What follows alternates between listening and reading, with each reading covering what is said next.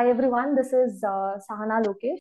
I'm the current Vice Chairperson of SICASA Bengaluru. So today by Bengaluru branch, we are organizing the tax audit session.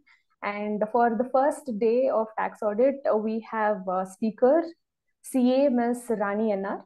So let me introduce her first. So coming to CA Rani N R, she is a fellow member of Institute of Chartered Accountants of India.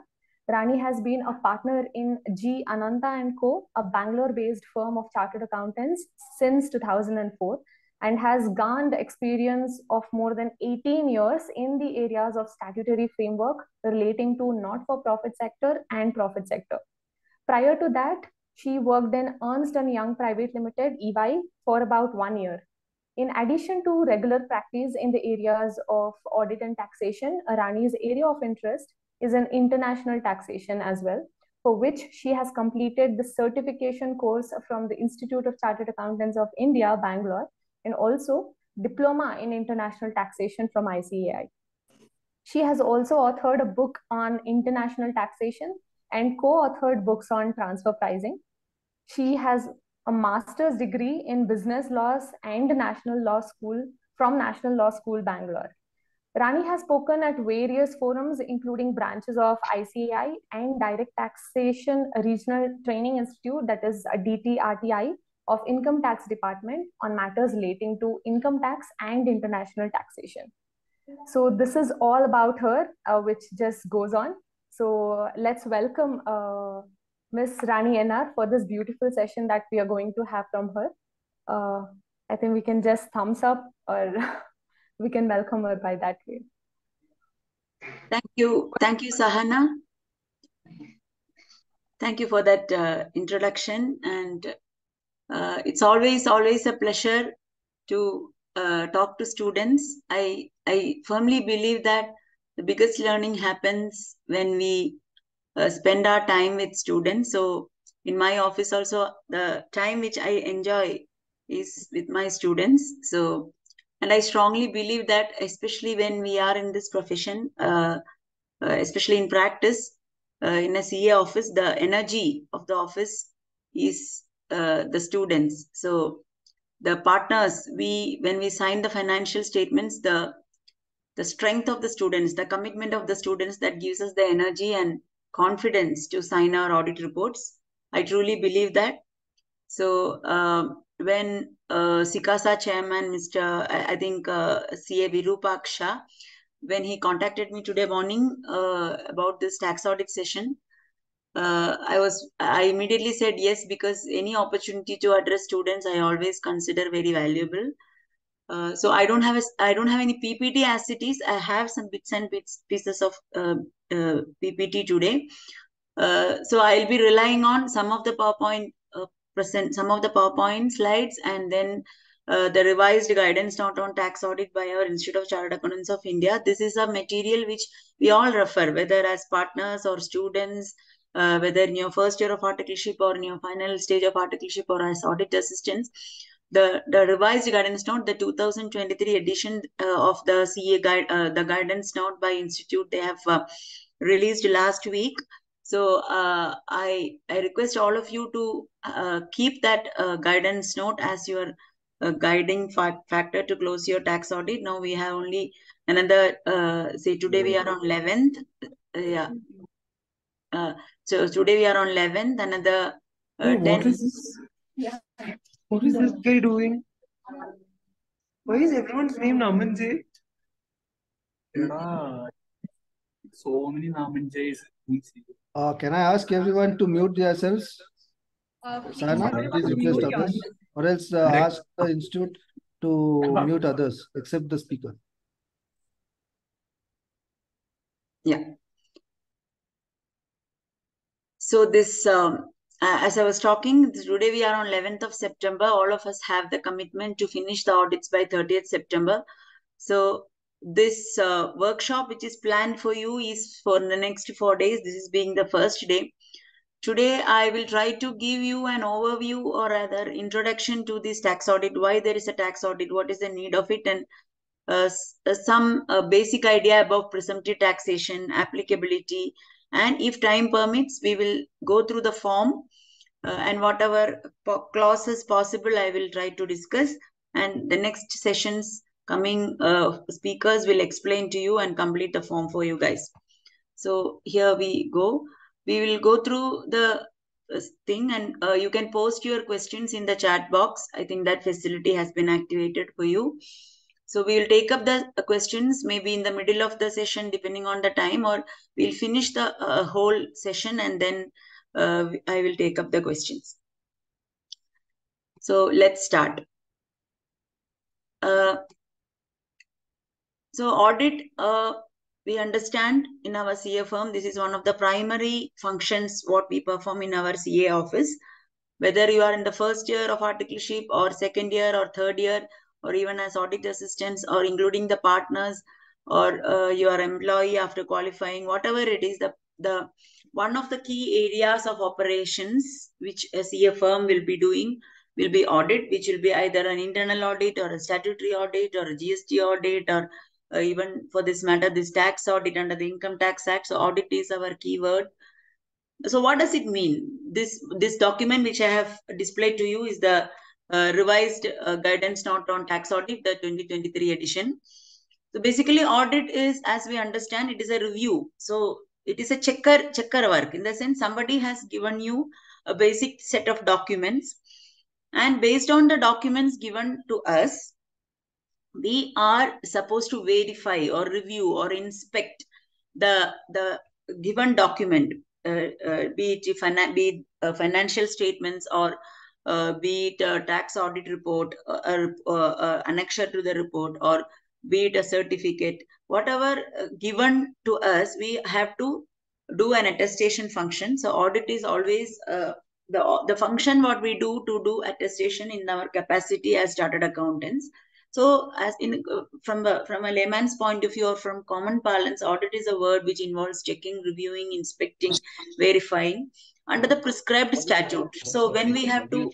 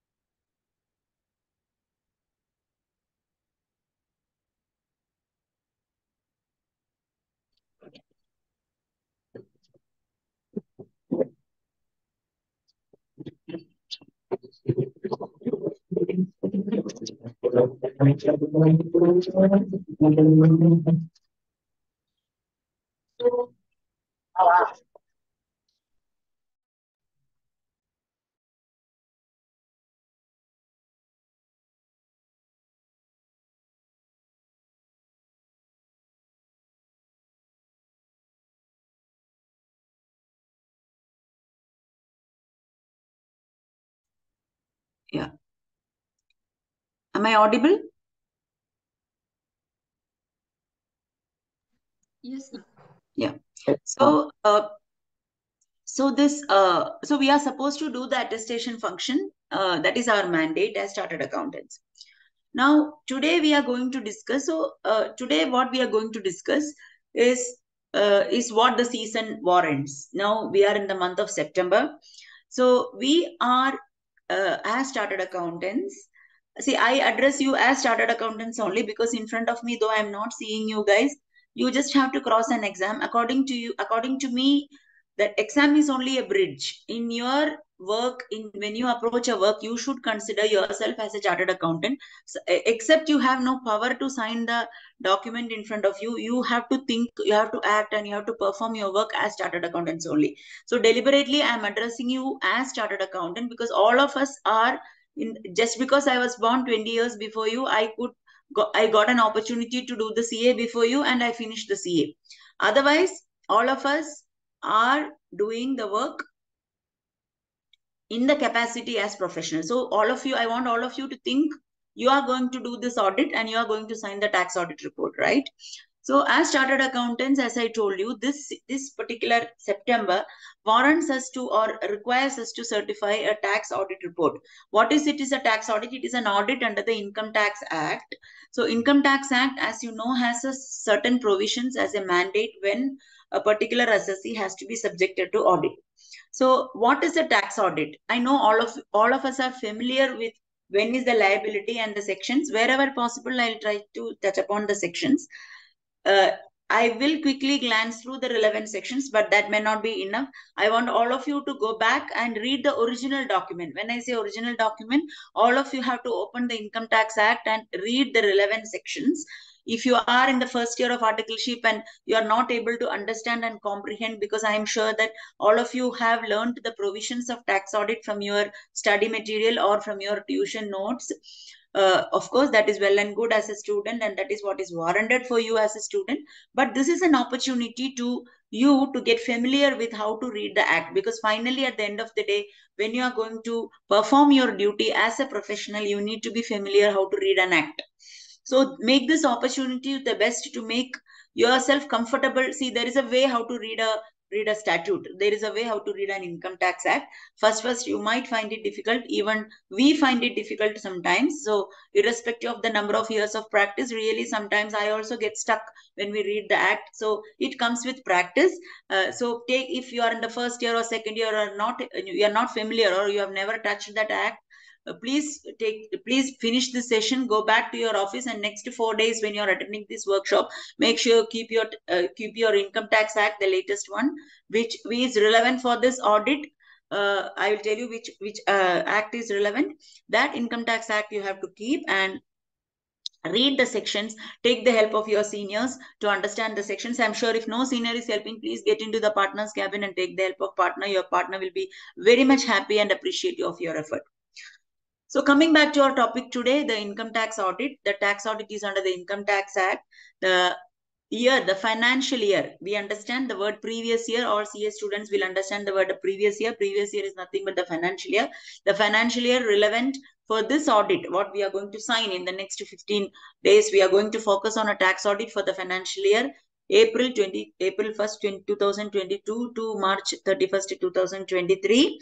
So the financial year is 22-23 and assessment year is 23-24. So you need to you guys have to go back and take your the Income Tax Act, which says as amended by Finance Act 2022, because the next act, which is a blue color book amended by Finance Act 2023, would have come to your office. But please make sure you are reading 2022 because that is what is relevant for this audit. Now, the first and foremost section which is relevant is section 44AB. Let me read this one paragraph for you, and from there we'll take it forward. Income tax law requires the taxpayer, that is the assessee, to get the audit of the accounts of his business or profession from the viewpoint of income tax law. So here certain keywords I am going to highlight. I hope you can see what I am highlighting. So there is a law, as I told you, any audit is based on a law. So the relevant law is income tax law. And it requires whom to get the accounts audited? The taxpayer. So we are going to do the accounts of a taxpayer. So a tax audit report is for an assessee. An assessee could be a person. Person is defined under section 2, subsection 31 of the Income Tax Act. So the person could be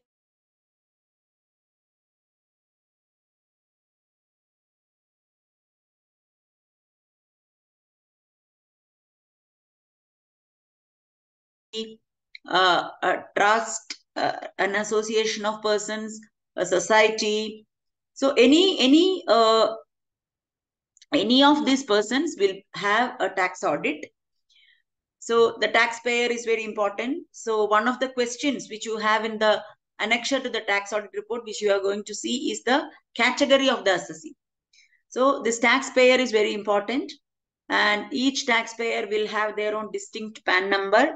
So make sure that the taxpayer with the file which you are handling, who is the taxpayer, what is the status of that person, whether they are companies, LLP or a company or individual. You have to know that. It is very important. One quick tip is, if you see the PAN number, if the fourth alphabet is a P for parrot or peacock, that P denotes the taxpayer is an individual. If the fourth alphabet is of F, it denotes a partnership firm. If it is C, it denotes a company. If it is T, it denotes a trust, so on and so forth. Even an LLP is a firm. Firm includes an LLP. So even for an LLP, it will be F. So please check the status of your entity. That is very, very important, because some of the provisions, the applicability of provisions are very critical.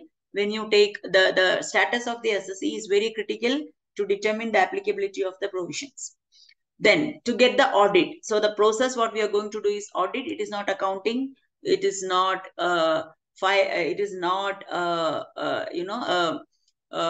any other function like a certification. It is an audit of the accounts. What are we going to do? We are going to check. I told you in the beginning, we have a mandate to check whatever given to us. So we are going to check the accounts of his business. His includes her also. So the persons, the taxpayers, business or profession, from the point of view of which law? Income tax law. So this we have to be in your head very clear. The statute, the relevant statute is income tax law. We are going to check the accounts relating to the business or profession. So this is very important. So in your Income Tax Act, Chapter 4 talks about computation of business income. In your own term, I know how students call it PGBP, profits and gains of business or profession. So as you know, when you compute the income of a person, there are 5 heads of income. I wish this was a physical class so that I can interact with students, but this being virtual, I don't have the luxury of interacting with students. So I assume you guys are answering. Okay. So this is a business or profession. So under the 5 heads of income, we have the salary, which is based on an employment contract. Then recently we all have finished our July season. So I'm sure that all of you have become experts in these 5 heads of income.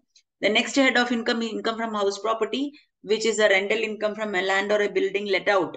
There is a tenant and landlord relationship between the taxpayer. So rental income is basically reported.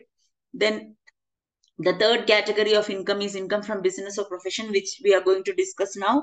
And the fourth category is income from capital gains, which comes from the transfer of a capital asset. Section 45 onwards, it starts with 45 to 55.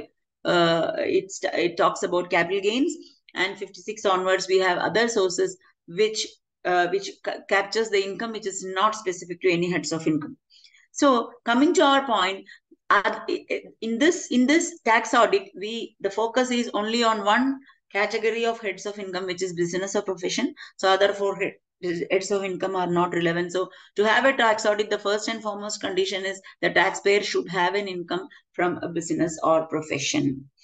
And the relevant statute for us is only income tax law. Of course, as a part of the tax audit report, you may have to have familiarity with other statutes like GST or even Employees Provident Fund Act, some of other statutory requirements. Of course, as you come across the relevant clause, if I come across, I'll discuss, or the particular speaker, the respective speaker will address that.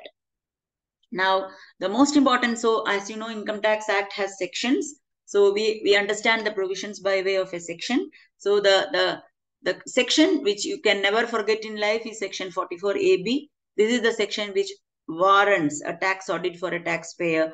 Let's just quickly read this one paragraph for you to get a base. Section 44AB entails the provisions relating to the class of taxpayers who are required to get their accounts audited from a chartered accountant. So here the audit has to be done by a chartered accountant. The report has to be signed by a chartered accountant. And the audit under section 44AB of the Income Tax Act aims to what? So it is saying what is the purpose, why we have to get the accounts audited. Aims to ascertain the compliance of various provisions of income tax law and the fulfillment of other requirements of the income tax law.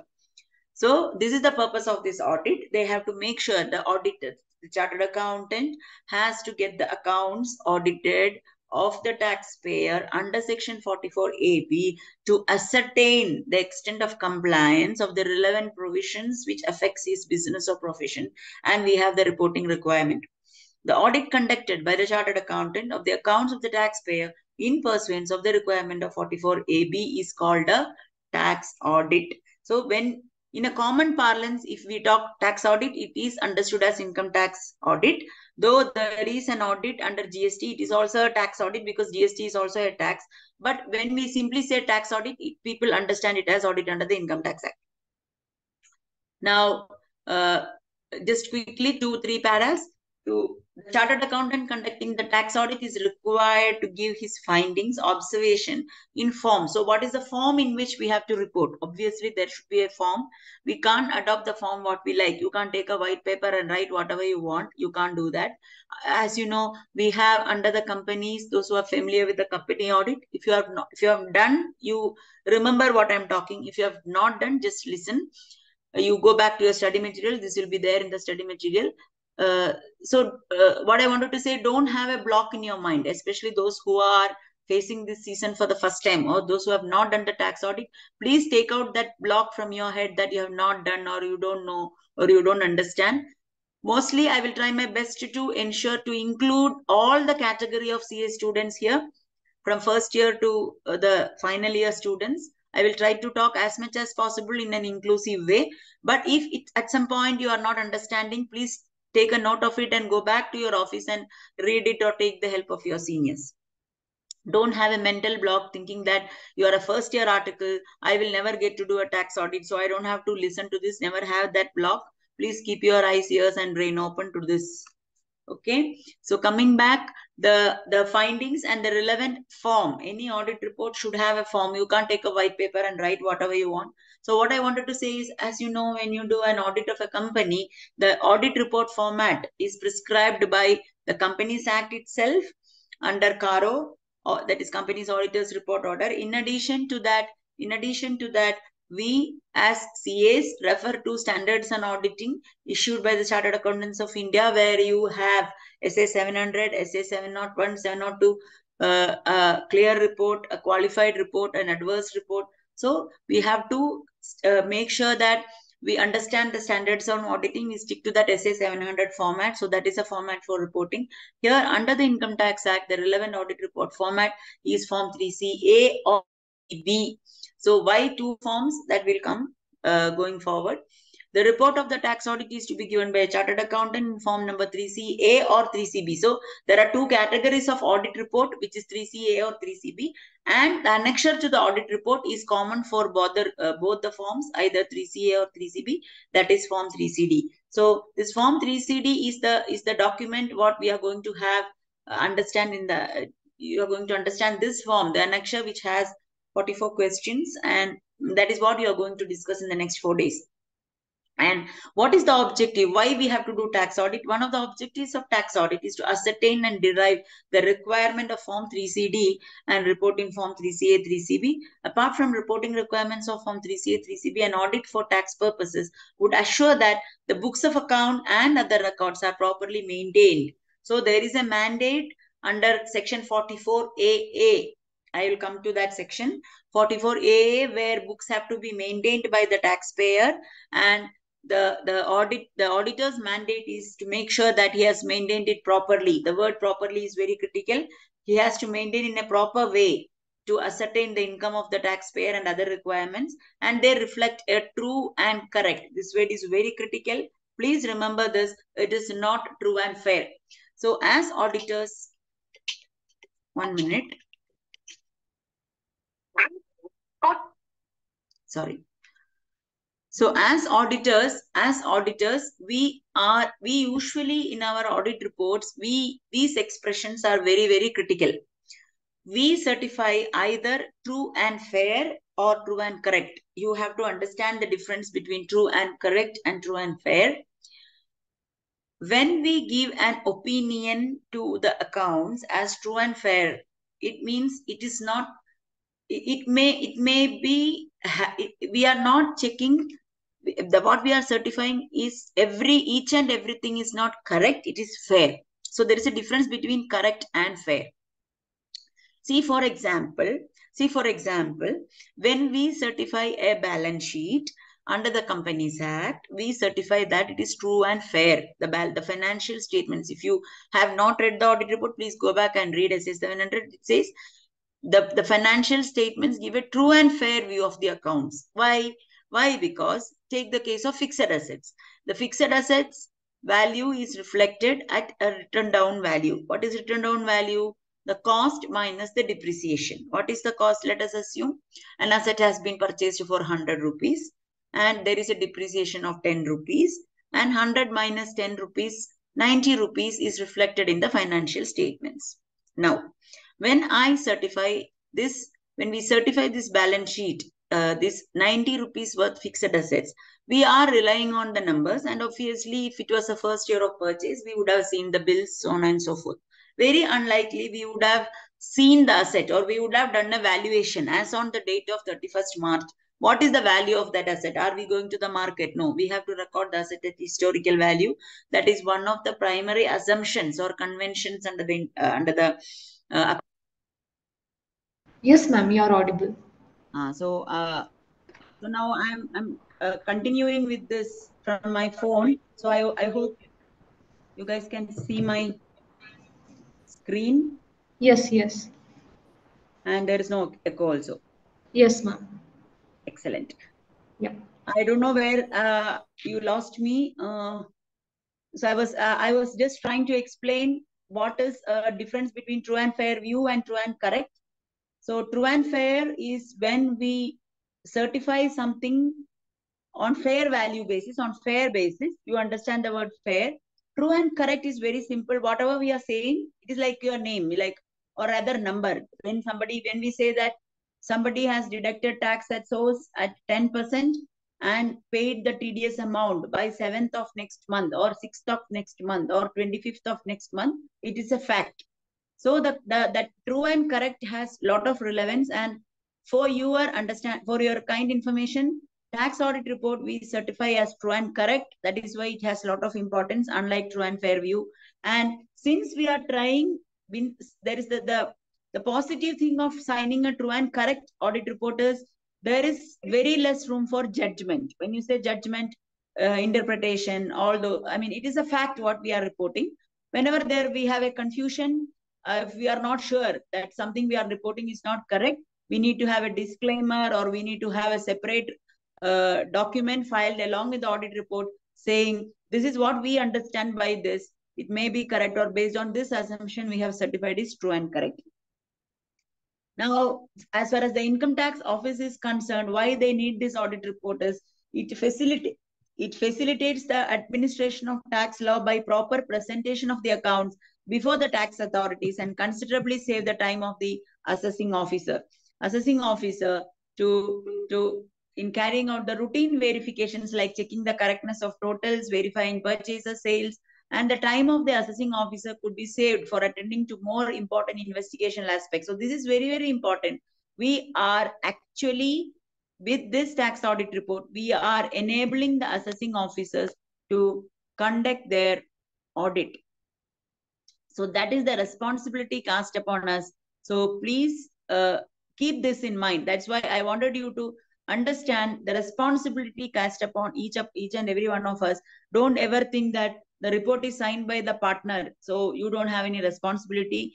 That will not make you a good professional. I'm telling you, this I'm not talking as a partner. Perhaps when I was a student, this information or this clarity we never got. So I was always thinking that tax audit report is not something which we have to take seriously. But later I realized, if I had that understanding, that if I had considered tax audit much more serious, see, as far as a partner is concerned, of course, he has the responsibility to sign it and answerable to the client and the tax authorities. But as far as a student is concerned, if you really, really do your tax audit with full focus, and as I told, whatever questions you are going to get in the tax audit, please go back and read your notes, your sections. Definitely you are going to get very good marks in your DT, your direct tax paper. And direct tax, if you can score more than 50, whether you are in CA or inter or CA final, it is really a relief. That paper will stand alone and it is a scoring paper. Unlike auditing or company law, that was a tough paper from my point of view. I don't know, there are some students who have scored 80 plus in auditing also, but DT is definitely a scoring paper. For that, please focus on your tax audit. Don't think that it is partner's responsibility. For you, it may not be a responsibility. It is an opportunity which you will never get once you finish your CA. Once you are out of your articleship, whether you are going to practice, don't think, some of the students might think that you are not going to practice. After this CA, you are going to get into an industry. You are going to a corporate where you will not be doing an attestation function. Fair enough, you may not be signing a financial statement, but definitely as a chartered accountant, the expectation from you, whether you are in audit or whether you are in taxation or whether you are in budgeting or whether you are an overall finance controller or a CFO or whether you are in a remote, you are not in a core finance area also, the whatever principles you are understanding here is really going to get you through in your profession as a CA. So this is the requirement of the government, and as auditors, this is our responsibility.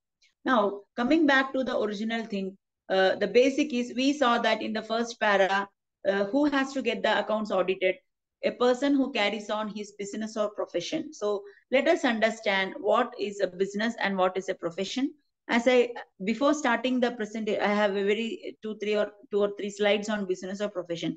But to you, my dear students, this business or profession, since the beginning of Income Tax Act, these two expressions have been litigated.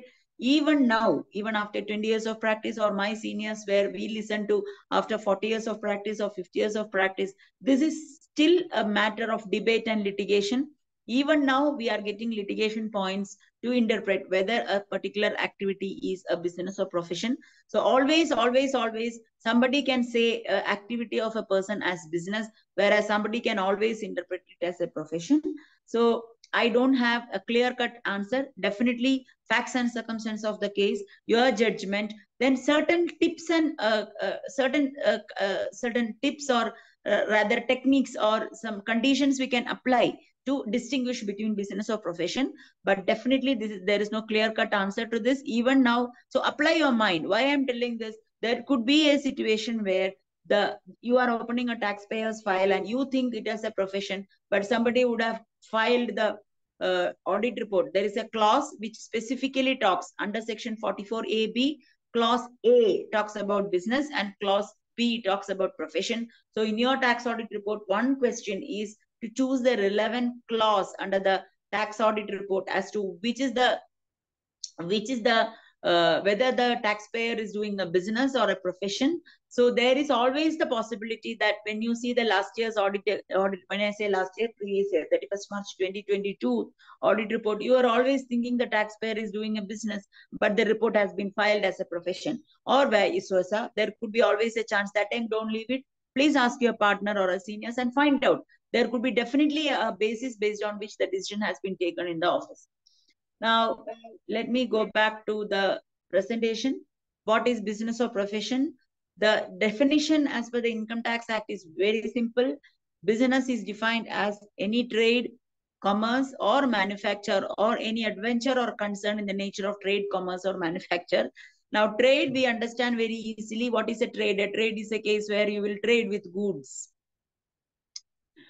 A trader is a person who will sell goods. That is a simple understanding. When we render services as chartered accountants, when we are called as service professionals, nobody says that you are into the trade of CA profession. So trade, we understand a common parlance, goods are involved. Then commerce is a very large term, very large term. Commerce means the activity which has, very simple way I can tell is, when an activity is carried on with an intention to make profit. That is a simple definition of a commerce. The profit includes losses. So when an activity is carried out with an intention to make a profit, it is commerce. And commerce is a very wide term. So this is a simple way to understand commerce. Or manufacture. So trader is a person who doesn't do manufacture. They will buy and sell. Whereas a manufacturer is a person who produce something from the basic basic things. What are the basic things? From the raw materials, labor, he will produce something. So the business includes a manufacturer also. Manufacturing operations will have a factory setup and so on and so forth. Basically, so it includes manufacture. Then any adventure or concern in the nature. So if you do any activity which is having the characteristic of a trade, either it should be a trade or commerce. Again, put your definition. What is a commerce? There should be an intention of profit. Or manufacture, it is called a business. So when you see the activity of a taxpayer, please try to apply these principles. Is he selling goods or is he rendering service? Whether intention is to make profit, or is he a manufacturer? Is he producing something from basic stuff as raw materials and putting labor and produce something? Is he converting one form of an item to another form of an item? Is he converting plastic to plastic chair? So all these questions should come to your mind. This is business for you, and this definition is there in section 28. So business definition, business is defined in section 2. So section 28, that chapter on business talks about the computation, what are the allowable deductions, what are the disallowances, so on and so forth. Now, what is a profession? Very, very simple. They have defined profession includes vocation. Now, vocation, if you see the dictionary meaning, or profession, if you see the dictionary meaning, especially the easy way to understand profession is it warrants a basic qualification or a technical knowledge. I would call it as a technical knowledge, unlike a trader. See, I can today start a stationery shop, even if I don't know how to read and write, right? I don't know how to read, I don't know any language, but still if I have money to invest, if I have the capital, I can open a shop which sells goods, which a stationery shop I can open, and I can put somebody who can read and write to do the billing and managing the clients. So it doesn't warrant a specified body of knowledge. I won't call it we have specified profession. So just understand a particular skill or a body of knowledge or a particular technical knowledge is required for a person to carry out profession. So in a simple term, we can say that a person an individual will have a profession, will have a set of knowledge. So whenever we think of profession, immediately, I'm not telling this is not a final answer. I'm telling you, I'm giving you the ideas and whatever I have come across in my experience to help you to make a distinction between business or profession. So when we say somebody is carrying on business, we can understand that it need not, that person can be an owner, but he need not even present in the shop, or he need not have the qualification, or nobody is coming looking forward for the knowledge or a skill or a specialization or an experience of a particular person. We go to Big Bazaar, we go to a supermarket. Are we really bothered about who is the owner or what is his degree or what is his qualification? Nothing, right? We are just going into the shop and looking for whatever stuff we want, and we are coming out.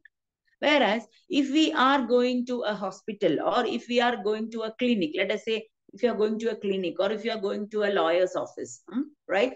We are looking forward to meet a person or persons or a set of people who can give us a specialized knowledge or a specialized experience, or they can solve a particular problem of ours where we have specific issues to be addressed.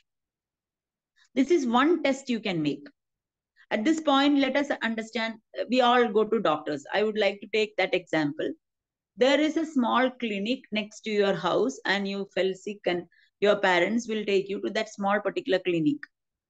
There we are going to look forward to meet a doctor or a set of doctors or a particular physician or a specialist, or whom we can meet, and you're going to discuss your problems, and he's going to ask you some questions, and he's going to give you some advices, and if he's going to prescribe some medicines to solve your problem, or he's going to write to you, please do a series of tests and come back to me with that report so that I can understand what is happening and advise you how to solve the problem. So we are looking for a specialized knowledge with a person or a persons. It need not be one person. We will meet sometimes, end up meeting 4 people or 5 people.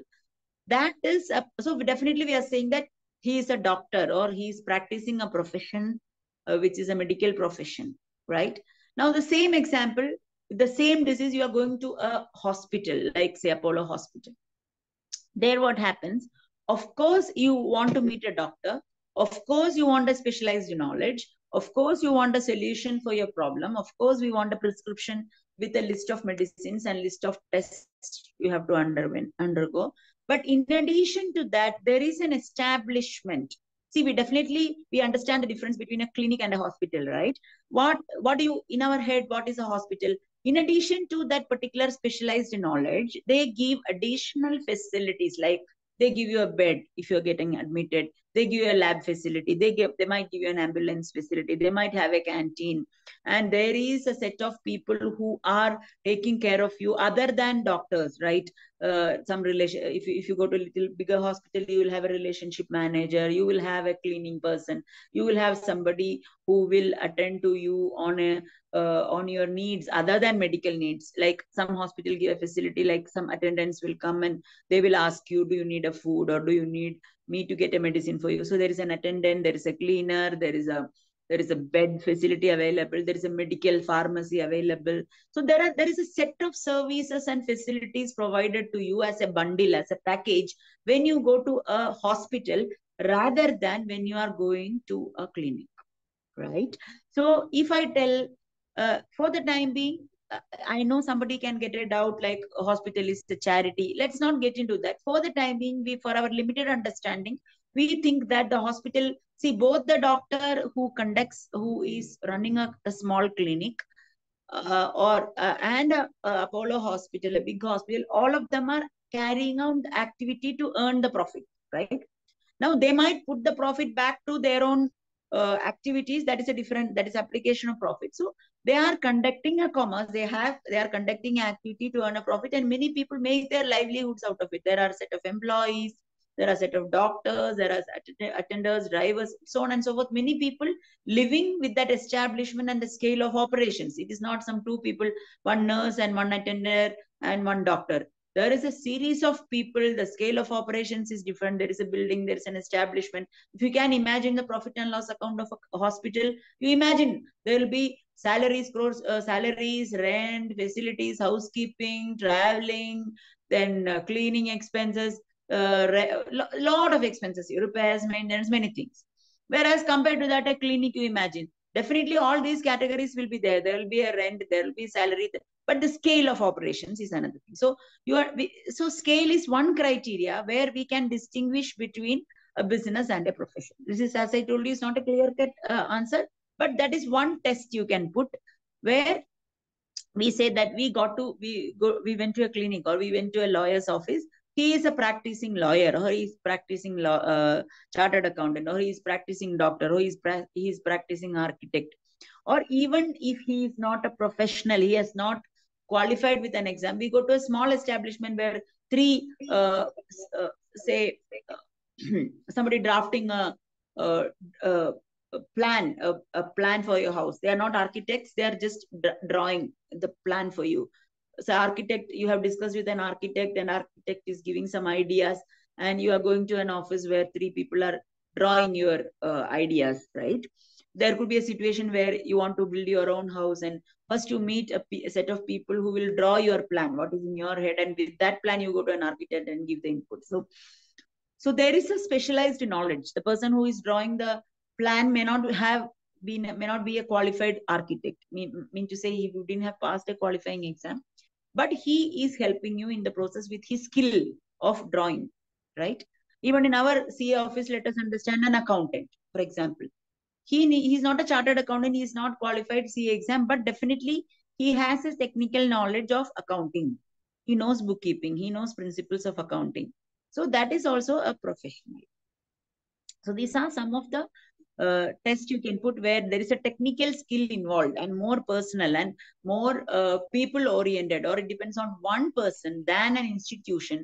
That could be one criteria to think to see whether it is a profession or a business.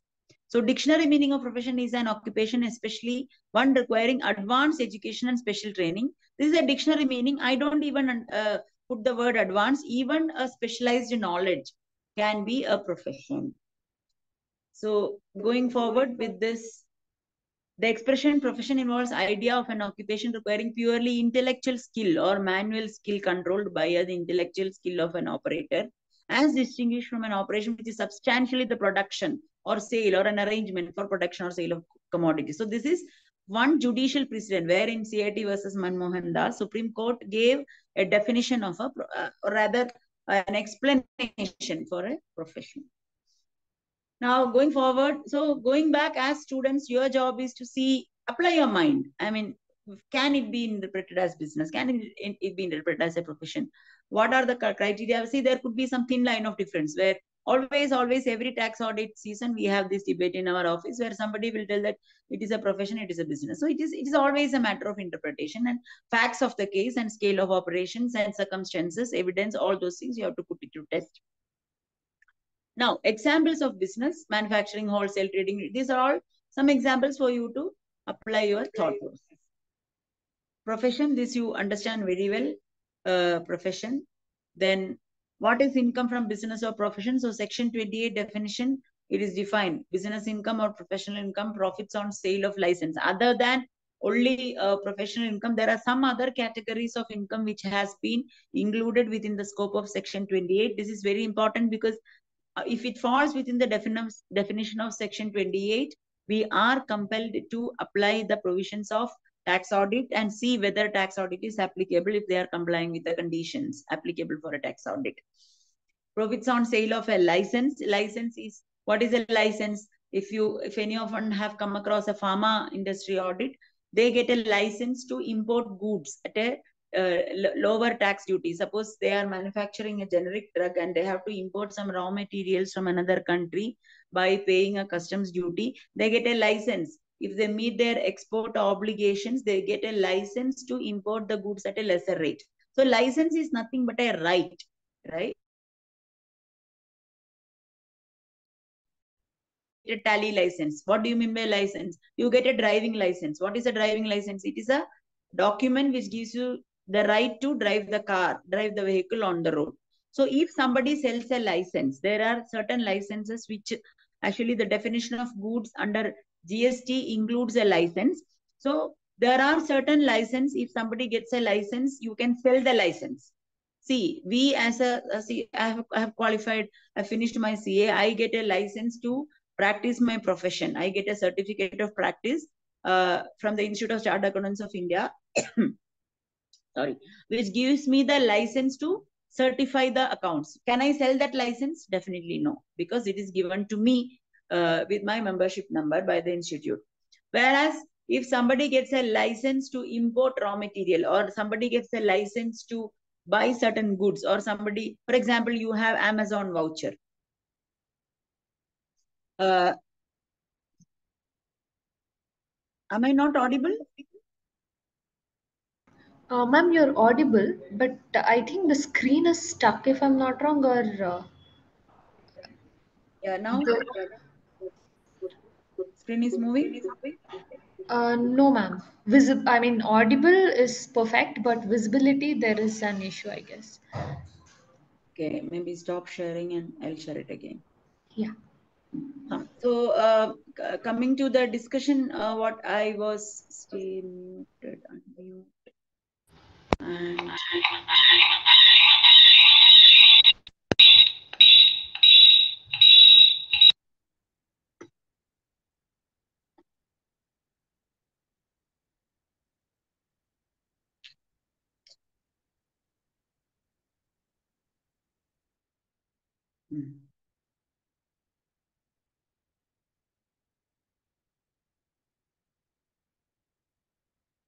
so coming back to license, the license is a right.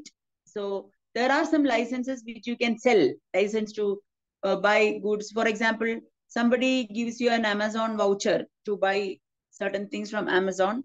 Somebody gifted to you that, and you can give that voucher to your friend and she can buy. So that is a license. So there could be a profit that is taxed as business income. Then cash assistance given by government for doing exports. This is what I was trying to tell, where if the pharma company or any export company meet an obligation, government gives some cash assistance like a duty drawback. Those who have come across pharma audit will know or anybody doing an export will know that they will get some duty drawback. Government will give them some rebates and benefits that is taxed under business head. Then profit on transfer of duty entitlement passbook is also under customs. Then value of any benefit or perquisite. So if you have got any perquisite, for example, I'm a chartered accountant, I get a fees. In addition to that fees, if the client is giving me a facility to enjoy something, the value of that is also taxable in my hands.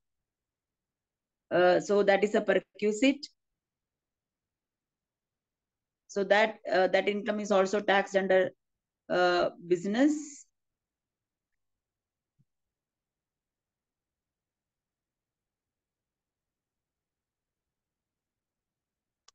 Now, interest, salary, bonus, commission, or remuneration received by partner of a firm. So this is very important. See, interest income, as you understand, is taxed under other sources. Salary income is taxed under income from salary. Even bonus is a part of the salary as per the definition of section 15. The salary is section 15 to 23. Sorry, 21. You have rather. So section 15 to 20, you have salary chapter where salary is defined, and salary includes bonus. Then commission is business income. Nobody has doubt. Remuneration. Remuneration is also a salary in the nature of salary, but the word remuneration is used in the context of a firm.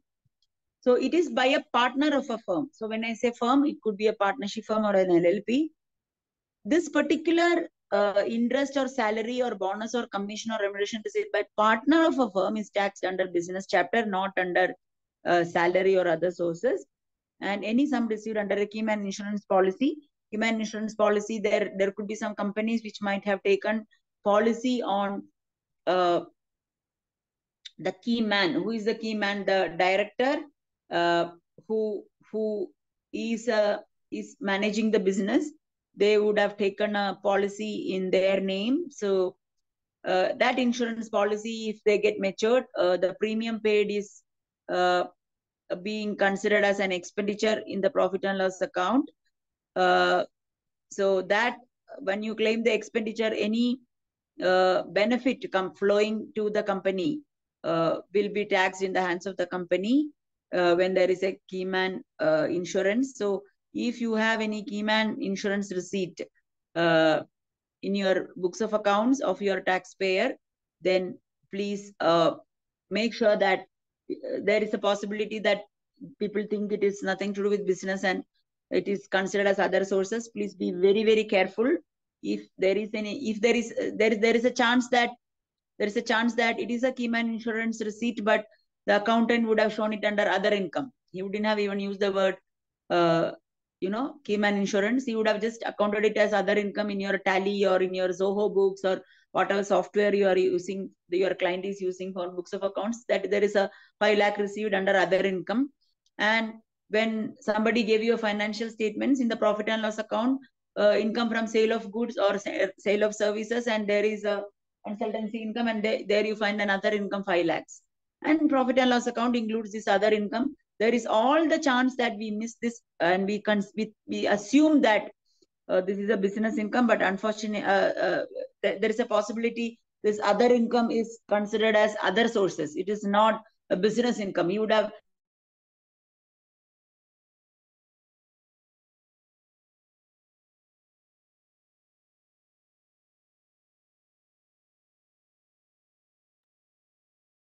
Oh, madam, you are not audible.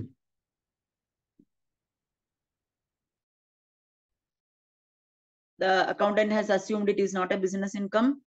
There is a chance we miss it. Please be very, very sure you ask this specific question. If you are not in a position to ask to your client, make sure your partner or the audit manager whom you are reporting is asking this question to the client. Do you have any receipts from Keyman insurance policy? Most of the cases, there will be a TDS done on this policy proceeds. If it is not there, also be alert to this fact and be sure that you are considering it as your business receipt. Then going forward, computing. Now, as we proceed, we understand business, there is a profession. And now the next is how to compute the income. Because basically the income tax department is interested in collecting the taxes, and tax is collected on taxable income. So there are separate methods and systems to compute the income.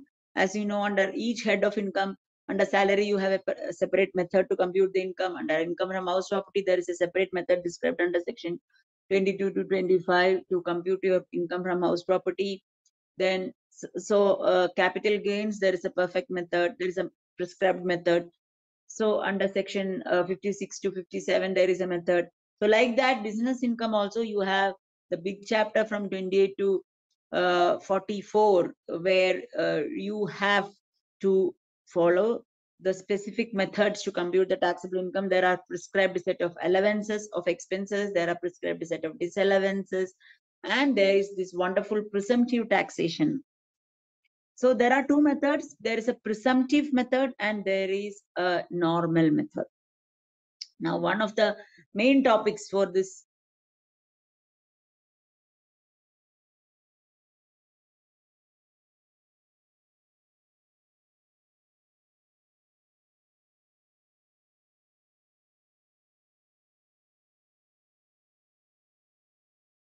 turnover, your gross sales, your gross receipts is within a particular limit, the tax authorities have presumed that your income should be at least this much rate. Your profit should be at least 8% or 6%. When I say this percentage, those who have read Income Tax Act, the corresponding sections should come to your head.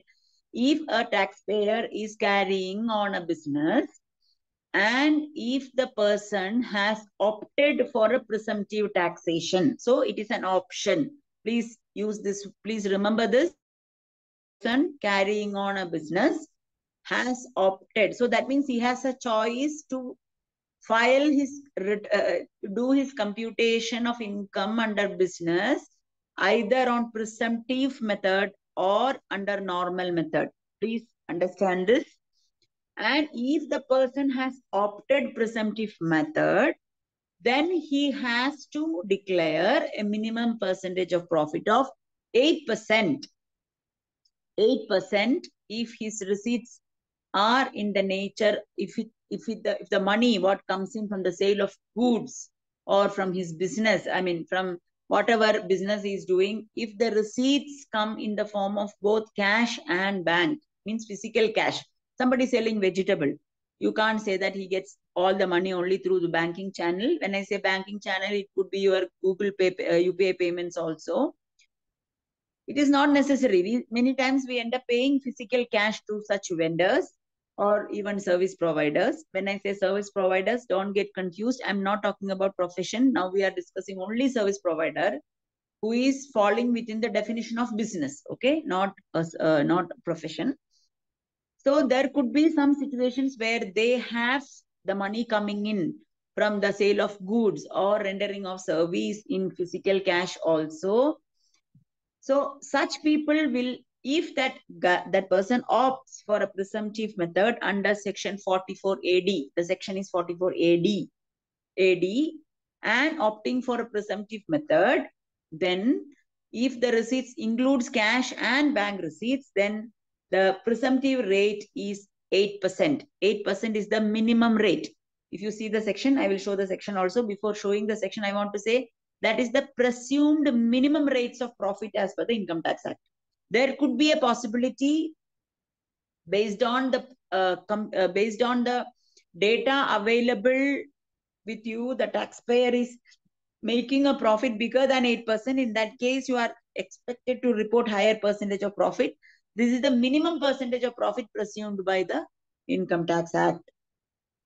So the person should carry on business. The relevant section is 44 AD. The percentage is 8% if the money is coming in includes cash. Suppose the money is coming in only in the form of banking channel by way of check or draft or UPI payments or NEFT payments, all the electronic modes, then the minimum presumed rate of profit is 6%. Okay, whatever I'm talking is there in the section. with this basic, we will read the section once quickly. Yeah. Ma'am, your screen is not visible. Yeah. Let me see what is happening. 1 minute. Retry.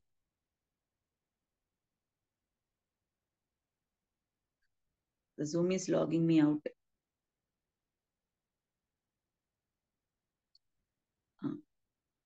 Share screen, window. Now, is it visible? Yeah, ma'am. Yeah. So 44 AD is the section. Presumptive rates is 8% or 6% depending upon the nature of receipts. Whether if it include cash, you cannot take 8%. It is you have to consider 8%. If it is only through electronic mode, 6% is the minimum presumed rate. Again and again, I'm using the word minimum. Don't think that 6% is the only rate. There is a possibility based on the data available. Again, why I'm saying data available? Because it is not mandatory for the person opting for presumptive taxation to have compulsory maintenance, or rather, I'm not telling that he will not have books of accounts. Definitely bank statements he will have. He would have filed his GST returns. He will have some cash receipts. He will have the receipts book. All those things will be available. But it is not necessary that he should have a cash book, a journal, or a prescribed book. For some category, there is a prescribed set of books. So that is not mandatory for him to maintain. So from the data available, if there includes non-cash cash payments also, then the minimum rate is 8%. So there is a possibility the profit is more, means you have to declare that profit in the computation. Then another important criteria for a person who is carrying on business to opt for presumptive taxation is the limit. The turnover cannot exceed 2 crore. I have a slide on the definition of turnover. Basically, for your common understanding as students, it is sales. You can understand the sales, the turnover, the gross receipt. If the person is following cash basis of accounting, you know there is 2 methods of accounting: cash basis and accrual basis, or rather mercantile basis. What is cash basis? You will account the receipt only after you receive it, and you will show the expenses only after you pay it. You will not pass a payable entry or a receivable entry. So if you can think of sales, there will not be any credit sale entry in the books. What is credit sale entry? Debiting the party, debiting the sundry debtor and crediting income, right? This entry, which is an accrual entry. It is not a cash entry, it is a journal entry. There will not be any cash or bank debited. Such accrual method, depending upon the method of accounting followed by the assessee, the turnover has to be determined. So that is why they use the word turnover or sales or gross receipt. A person is following cash basis means it is receipt basis. What is receipt basis? Only cash sales. There will not be credit sales. You will have only debit bank credit income or debit cash credit income. And as far as expense is concerned, in the case of a mercantile basis or accrual basis of accounting, there will be journal entries where you will account the expenditure on accrual basis. What is accrual basis? Salary to salary payable. As on the close of the month, the salary is not paid. For example, March salary is dispersed in the month of April, but as on 31st March, when the books are closed or when the person is making a note of the expenses, books are not maintained, he is writing in a paper, this is the salary which I paid, or salary payable will be accounted. That is called accrual basis. And cash basis is only when the actual outflow, you have to pay by check or a cash, the salary has to be paid, that is cash basis. That is why the turnover definition includes gross receipts and or sales or turnover, and the limit is 2 crores. So if somebody's top line or rather gross sales or turnover exceeds 2 crore, they cannot opt for presumptive taxation. This again, be sure that the person is doing this limit is applicable for a person carrying on business. Now, next section on presumptive is 44 ADA. 44 ADA is applicable for specified profession, right? There is that word specified is very, very critical. Specified professions are defined under the Income Tax Act. Refer section 44AA. The section is 44AA, where 44AA, yes, that specified profession is prescribed, and they maintain the books of accounts to be maintained by specified professionals.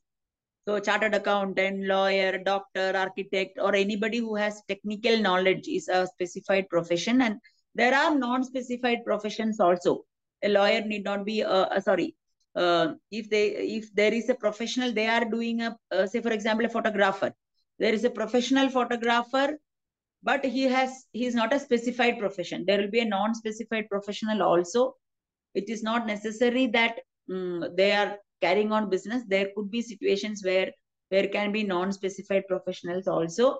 But this particular presumptive taxation option is available only for specified professionals. And the section is 44 ADA. The presumptive rate for a professional is 50%. And here the fundamental difference, in the case of a business, I told you, a person carrying on business has the option to adopt presumptive method under 44 AD, or he can go by a normal method where he has to make a profit and loss account and compute his profits and declare his profits. Whereas in the case of a professional, the minimum rate, there is no option. By default, he falls under 44 ADA. He is expected to declare a minimum rate of 50% profit. Now, the limit is 50 lakhs in the case of a professional. So that is why we told in the beginning of our session, it is very, very important for us to understand the activity carried on by the person, by the taxpayer, is a profession or a business. Now, here itself, I will ask you one question, or we will connect it to tax audit. Why am I talking about presumptive taxation when this session is about tax audit? Here itself you can catch. I'm sure a student is 3 times smarter. Their brain is more sharper because they are students. A student's brain is always sharper than, see, I always tell my students, once you finish your CA, you are a fixed asset. Whereas when you are doing your CA, you are a capital WIP. What is the difference between capital WIP and a fixed asset? In the case of a capital work in progress, there is no depreciation, right? We will claim a depreciation only when after the assets get capitalized. So depreciation means definitely reduction in the value. So after finishing your CA, after you become a professional, you will start depreciating in terms of your student sharpness. A student is always more sharper because he is reading on a day-to-day basis, and he is expected to understand it much faster because he has to write an exam. So what I wanted to say is this, see, these words, it has to remain in your head. 44 AD, business, presumptive taxation is possible and or normal method is possible, whereas a professional 44 ADA, the limit is 50 lakhs and the presumptive rate is 50%.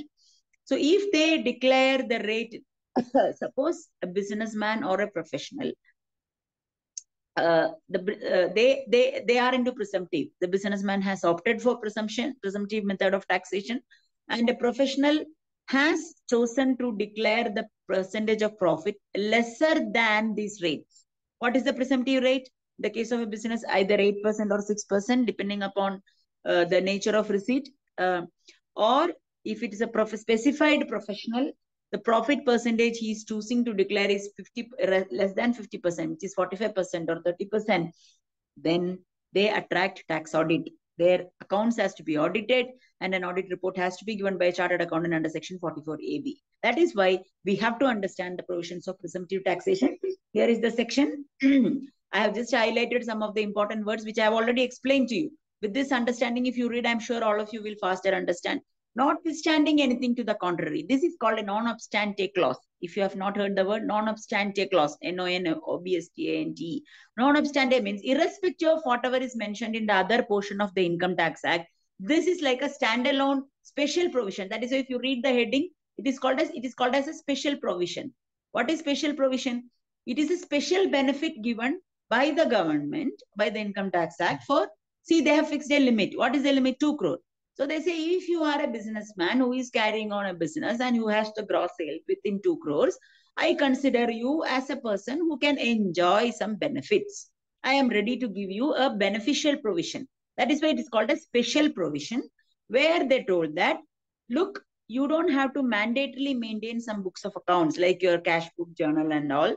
And I assume that you don't have the difficulties. When you say books of accounts, we have the vouchers, bills, invoices, then cash book, journal, ledger, bank book, all those on and so forth. You don't have to mandatorily maintain that. Books of accounts have been defined. So you don't have to maintain that. As an income tax officer, we don't expect you to maintain that books in a prescribed form or prescribed manner. You maintain enough, you can report your income based on whatever data you have availability. like your bank statements or GST returns or cash book or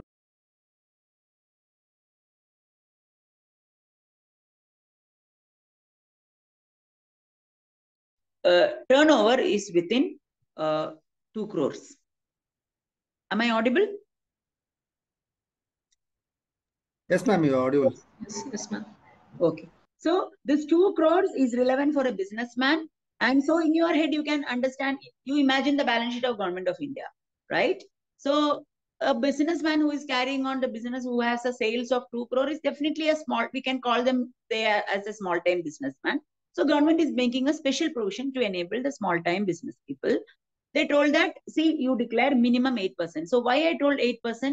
So a sum equal to 8% of on what you have to apply this 8%? On turnover or gross receipts of the assessee on account of such business as the case may be, or a sum higher than the aforesaid sum. Are you able to see that word? A sum higher than the aforesaid sum. Yeah. So what is higher? That means it is, you should not understand that always presumptive means 8%. No. Sometimes there could be a situation where he made 10% profit based on the data available with the person. They say that I made a profit of 10% or I made a profit of 25%. Then you have to declare that 25% and shall be deemed. The word deeming, this deemed word is very important. As you grow in your profession, this word has a lot of importance. As students, you understand deeming means presumption. They are deeming that this could be your profit. And another critical word in this is, so what are the critical words? Presumptive basis is a critical word. Notwithstanding is a critical word. Then another 2-3 words I am trying to bring to your attention is the word is eligible business and eligible assessee. Eligible assessee and eligible business. So we have to understand who is an eligible assessee and who is an eligible, what is an eligible business. That means, again, he is telling this beneficial provision or this special provision to declare your income on presumptive basis is given only for the people who are carrying on eligible business, and or that person should be an eligible assessee. What that particular section defines this. Whatever I'm showing is from your Income Tax Act. Please go and read. Who is an eligible assessee? An individual. So here you see in the beginning of session, I told you have to understand what category of person is your taxpayer is. This is why an individual or a HUF or a partnership firm who is a resident, very, very critical. We have residential status under section 6 of the Income Tax Act, where based on the physical presence, we identify the taxpayer as a resident or a non-resident, right? Now, this presumptive basis is available only for a resident. This is very, very important. Suppose last year, the person has declared the tax income under presumptive basis, but this year you understand, depending on his physical presence, we understand. So you have to ask that question. Number of days present in India. Very unlikely we might miss this point in this season, because in July, definitely all of us will not miss, because we know residential status is very critical to compute the income. There is a chance we might miss this year in this season, because the focus is on business audit, tax audit, company audit, CARO, so on and so forth. But don't miss this point, because if the moment a person is opting for presumptive, your brain should work. You have to make sure the person complies with the provisions under section 6 of a resident, right? So section 6 is the residential status section. Please note down, please go and read. And when a person is a resident and a non-resident. So this is available only for a resident assessee, and it is not available, but not a limited liability partnership firm as defined under the LLP Act. Why they specifically talk about limited liability partnership here? Because as a common definition of a firm under the Income Tax Act, a firm is defined under section 2 of the Income Tax Act. A firm includes Firm 2 subsection 23 of the Income Tax Act defines a firm. So a firm definition, if you see, if my memory is correct, it says firm shall have a meaning assigned to it under the Indian Partnership Act. And it says it includes LLP. So firm in a common parlance, from the income tax point of view, anywhere in the act, it includes LLP. So that is why he wants in this particular provision, he is excluding LLP. So that means if your taxpayer is an LLP, they cannot use for presumptive. Please understand, this exclusion is only relevant for this section. That is why he is defining an eligible asset. Understand? This is the speciality of Income Tax Act. That is why I told you, I'm sure in your notes, tuition notes or study material, they would have given 4480 not applicable to an NLP. That's all they would have given. That is 100% important, 100% required only for your exam as a student. Definitely you should need that. But this opportunity, you are getting to understand firm for the purpose of income tax act as a whole includes an LLP, but for this particular provision, they have nicely excluded LLP because that is why he is defining an eligible assessee. So why eligible assessee is defined? Because he wants to exclude certain category of taxpayer. And if you see visibly, there is no company. So companies cannot use presumptive taxation. Now, in this context, and who has not claimed deduction under 10A. So these are some special sections where the profits have some special category where it is exempt. They are an export-oriented unit or so on and so forth. That particular sections, if they are claiming any deduction, there will be very rare cases. But if your assessee is claiming any deduction, be alert. They cannot claim presumptive taxation. And what is eligible business? Every time you have to read this. Don't I'm not joking. Every time when I do, even after this much, every time I go and read, because Income Tax Act is so vast. Just because you pass an exam or just because you practice for 20 years or 15 years or 10 years, that doesn't mean that you by heart everything. Why I'm telling this point is for a very special thing, because there is a possibility your audit manager or even a partner would have missed some point. Okay. So if something comes across your that is why called all of us have the same kind of accountability at various levels in a CA office. So we are doing something, you are working on a team and you have an audit manager, you have a chartered accountant partner, but something as a CA student coming to your attention and your understanding is different from what has been done in the firm, in the books of accounts or in the filing of the thing, you please discuss with your audit manager. Always people will appreciate it, right? So eligible business and eligible assessee, everything, every time when you read 4480, you go and read. Okay, you should get a doubt whether the person is an eligible assessee. Is he carrying on eligible business? This question should be in your mind whenever you come across presumptive taxation. This I am not talking only from the tax audit point of view. Even next year when you do individual season also, is he an eligible assessee? Is he carrying on eligible business? What is eligible business? Any business except, so they have excluded a business of plying, hiring, leasing goods, carriages under section 44AE and whose turnover or gross receipt does not exceed 2 crore. So here is the place where he is bringing the rider of 2 crore. This is 44AD for you. And as I told you, under section 44AB, I'll show you that section. When a person choose a presumptive method, a person carrying on business opted for presumptive method and choosing to declare profits lesser than the rate of 8% or 6% as the case may be, then they have to get their accounts audited under section 44AB. Okay. And one more condition here is, even if the person declares less than 8%, let us assume somebody has a turnover of 1 lakh rupees and they declare, if 8% means how much profit they have to declare, 8,000 rupees. Now it is a profit and not tax, 8,000 rupees, 1 lakh into 8% is 8,000 rupees profit they have to declare. Suppose the person choose to declare say 5%, 5,000 rupees as profit, right? In that case, as per what I told now, he has to get the accounts audited under section 44AB. Whereas there is one more provision where they say, if the income is less than the minimum amount chargeable to tax, then he doesn't have to get the accounts audited. This is one benefit, one more benefit given to a small time taxpayer, where after, even if he opts for he is an eligible assessee, he carries on eligible business, he has opted for presumptive method and his turnover is less than 2 crore and he is declaring a rate of tax less than 6% or 8%. Even if it is less than 6% or 8%, his gross income, his total income is less than minimum amount chargeable to tax. What is minimum amount chargeable to tax? Is 2,50,000. If it is less than that, he doesn't have to get his accounts audited. It is another provision under 44AB. So here also, that minimum amount chargeable to tax, that basic exemption limit, what we talk, is applicable only for an individual and a HUF, right? In the case of partnership firm, that basic exemption limit is not applicable. So if it is a partnership firm, the 2.5 lakhs rule is not applicable. Please be alert to that fact, right?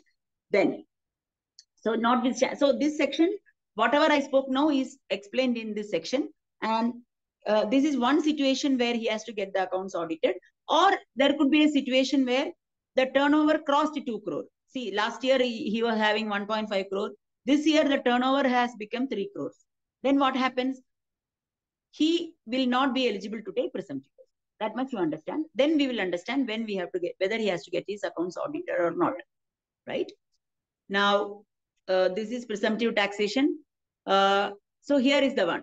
So if you see clause 5, notwithstanding anything contained in the provision, foregoing provision of this section, an eligible assessee to whom provisions of subsection 4 are applicable. Subsection 4 is the place where he has opted for presumptive taxation, and whose total income exceeds the maximum amount which is not chargeable to tax shall be required to keep and maintain such books of accounts and other documents as required under section 44A and get them audited and furnish a report under section 44AB. So under subclause 4 is the case where he has not declared the profit. If you see here, the eligible assessee declares profit for any previous year in accordance with the provisions of this section. That means he has opted for presumptive taxation and declares a profit in any of the 5 assessment years. So every 5 years, he has, once he opts for presumptive taxation, there is a lock-in period of 5 years, right? If the turnover is not crossing 2 crores in any of the 5 years, please keep in mind, the person carrying on business has opted for presumptive taxation and has not crossed 2 crores in any of the 5 years. Once he opts for presumptive taxation, he has to continue to declare profits under presumptive taxation in those 5 years, unless his turnover crosses 2 crores. So, where an eligible assessee declares profit for any previous year in accordance with the provisions of this section, means in accordance with this section means 8% or 6% as the case may be, declares profit for any of the 5 assessment years relevant to the previous year, succeeding the previous year, means the first year and the next 5 years, not in accordance with subsection 1. So subsection 1 talks about the rate of 8% and 6%, I have highlighted. If he is not declared, if he has opted and he has declared the profit lesser than the rate, he shall not be eligible to claim the benefit of this provision for the next 5 years. So once he has declared the rate lesser than 8% or 6%, the next 5 years he cannot go for presumptive taxation. So I get into presumptive taxation. I decided to declare under presumptive method. 5 years I will enjoy. I have to declare that 8% minimum or 6% minimum or the actual profit, whichever is higher. 1 year what I did, I am in the 3rd year of my business. I have opted presumptive method, but what happened? I chose to declare a profit lesser than 6% or 8% as the case may be. I declared 5%. Though I am within that 3rd year, that year onwards, what happens? 2 things comes in place. One, thereafter, for next 5 years, 3rd year, next 4th year, I cannot go back to presumptive taxation. 1st year presumptive, 2nd year presumptive, 3rd year, though my turnover is within 2 crores, I declared a lesser profit. Then I came out of the presumptive taxation. Then 4th year, again, I cannot go back to presumptive. Next 5 years, after the 3rd year, suppose you are the 3rd year, 2023, 2001, he opted presumptive taxation. 2002, he opted presumptive taxation. 2021 opted presumptive taxation. 2022 opted presumptive taxation. 2023, this is the 3rd year. And this year, I chose to declare a lesser profit than the presumptive rate. Then from 2004 to next 5 years, up to 2003 plus next 5 years, 2008, 2028, I cannot get into 44AD provision. That is first condition. He shall not be eligible to claim the benefit of provision under this section for 5 success assessment years subsequent to the assessment year relevant to the previous year in which the profit has not been declared in accordance with the provision. So this is financial year 22-23, which is the assessment year 23-24. So next 5 years, that means 23 plus 5, 28-29. 28-29 assessment year means financial year 27-28. Most of you who are listening to me would have become a chartered accountant by that time, right? Maybe done post-qualification course also. So 28 assessment year 28, up to that year, he cannot opt, though his turnover is within, he satisfies all the conditions, he cannot opt for 44AD benefit. This is one condition. And he gets into this and he declares a lesser profit. As I told you, he has to get his accounts audited. But one more provision, they told that if his income is, so if total income exceeds, so when he has to, so 44AB is coming here, see, nothing contained in this provision, apply an eligible assessee to whom provisions of 4 is applicable. That means he got out of presumptive by declaring lower rate and whose total income exceeds the maximum amount which is not chargeable to tax, that is 2.5 lakhs, shall be required. So benefit gone. Shall be required to keep and maintain such books of accounts and other documents as required under section 2 or subsection 44AA. 44AA section talks about books of accounts. Under subsection 2, you can see and get them audited and furnish a report of the audit under section 44AB. So this is the case where a person who has opted for presumptive will attract a tax audit. Go and read this section and again. And if you have any doubt, Sahana has my mobile number. please WhatsApp me. I will answer. I can help you. Not a problem. I may not take your call, but you can say that you have attended this session. Or today you go back, today say after session you go back, or tomorrow morning you have full day time, you read. This doubt you can ask any of the subsequent speakers also. All of them will be practicing chartered accountants coming and addressing. You ask any of them, or you can even come back and ask me. You're welcome to ask me doubts. So you go back and understand this section. For want of time, I have to move on. So this is the section where a presumptive person who is opting for 44AD attracts a tax audit. Going forward, these are the salient features which I have already declared. Turnover 2 crore, relief from maintaining books deemed to have. So deeming fiction is the 8% or 6% is given. After that, you don't claim any expenses. The assumption is 100 rupees is your income, 8% is your profit. Means what does it mean? 92% is you have expenses. So out of 100 rupees, 92 rupees expenses you have incurred is assumed. So any expenses under section 30 to 38 is deemed to have been claimed. So you can't claim again the expenses from 8%. Block of years is 5 years, and declare specified percentage and relaxation in advanced tax portions. Now it is the time of advanced tax. In this context, what are the 4 due days? June 15th, September 15th, December 15th, and March 15th. We have the responsibility to pay advanced tax of 15, 45, 75, and 90% of your taxes in advance. But the person who has opted for presumptive method, they don't have the responsibility to pay advance tax of 15th June, 15th September, and 15th December installment. They have to pay the advance tax only 15th March installment. If you don't pay the advance tax, what are the two sections? Interest 234B and 234C will be attracted. Whereas in the case of a person who has opted for presumptive taxation, if they don't pay these 3 installments, no interest will be calculated. Only if he doesn't pay advance tax in the March installment, 234BC interest will be calculated.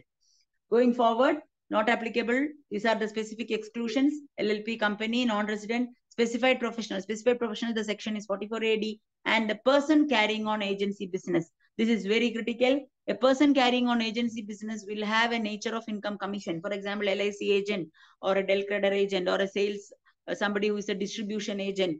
Be sure that the person is having a commission income from agency business. Please ask whether they are doing an agency business. Then they cannot opt for presumptive taxation, though he is a businessman. Going forward, same logic, same analogy they have applied for specified professionals. So specified profession has been defined under section 44A, which includes a lawyer, doctor, chartered accountant, an architect, accountant, and also technical consultant. They can opt for presumptive tax. So here there is no option. It is a provision where the computation of profit is on presumptive basis. The assumption is 50%.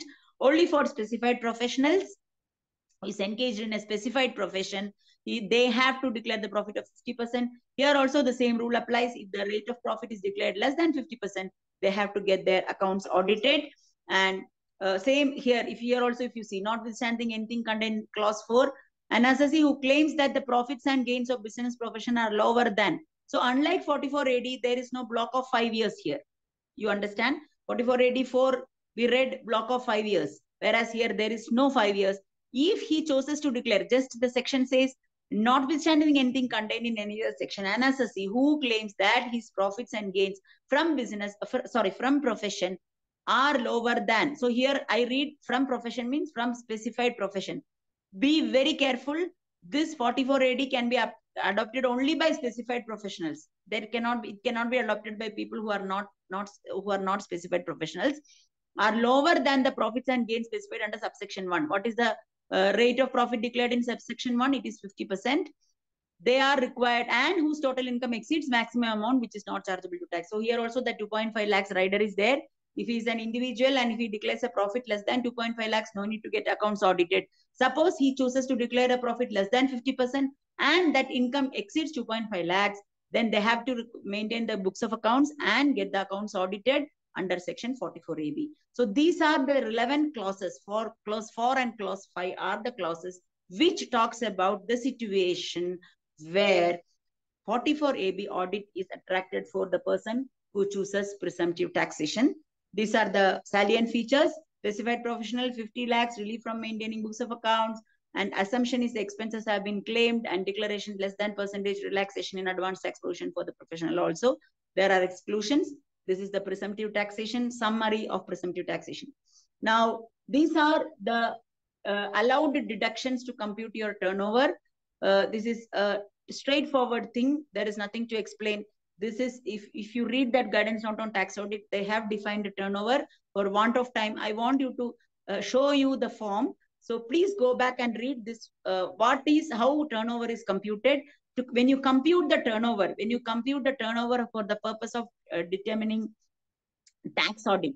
Now, when tax audit is applicable, I'm coming to that. For determining the limit of turnover, these are the things which are specifically deducted. They are called allowed deductions, and they are not deductible from turnover are these. Okay, and what is the difference between a cash discount and trade discount is also explained. Some questions I have included. If time permits, we'll come back to that. Otherwise, you can go and try back, check in office. And these are some of the things which I have already told you. Now coming to tax audit. So now another limit, when tax audit is applicable, the limits are threshold for a business. The limit is, first, there are three limits, or rather 3 limits you can keep in mind, or rather 3 limits you can keep in mind. One is 1 crore. Keep this in your head. If the total turnover or sales or gross receipts exceed 1 crore for a businessman who has not opted presumptive taxation, a businessman who has not opted presumptive taxation, the limit for tax audit is 1 crore. First rule.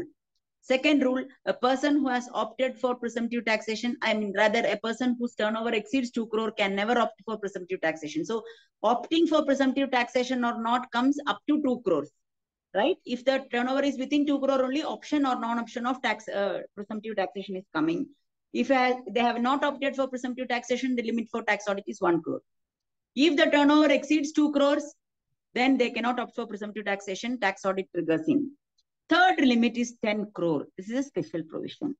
When 10 crore becomes applicable, if the total turnover, if the person carrying on business, and the total cash transactions, when I say cash, physical cash transactions as reflected in the cash book, if the cash transactions is less than 5% of the total receipts and total payments, so your cash payments should be less than total payments, cash receipts should be less than 5% of the total receipt.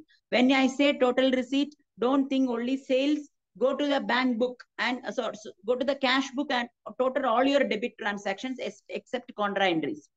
And when I say payments, don't think only expenses, even advance payments, even the payment not made for advance, even purchase of fixed assets. Don't go only by P&L account. Go to your cash book and see the credit transactions other than contra entries. When I say contra entry, deposit to bank and withdrawal from bank.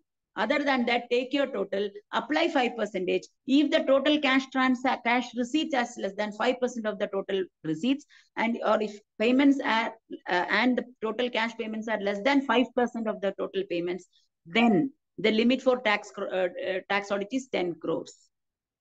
If it is up to 10 crore, not tax audit. Above 10 crore, there is tax audit. This is for business. In the case of profession,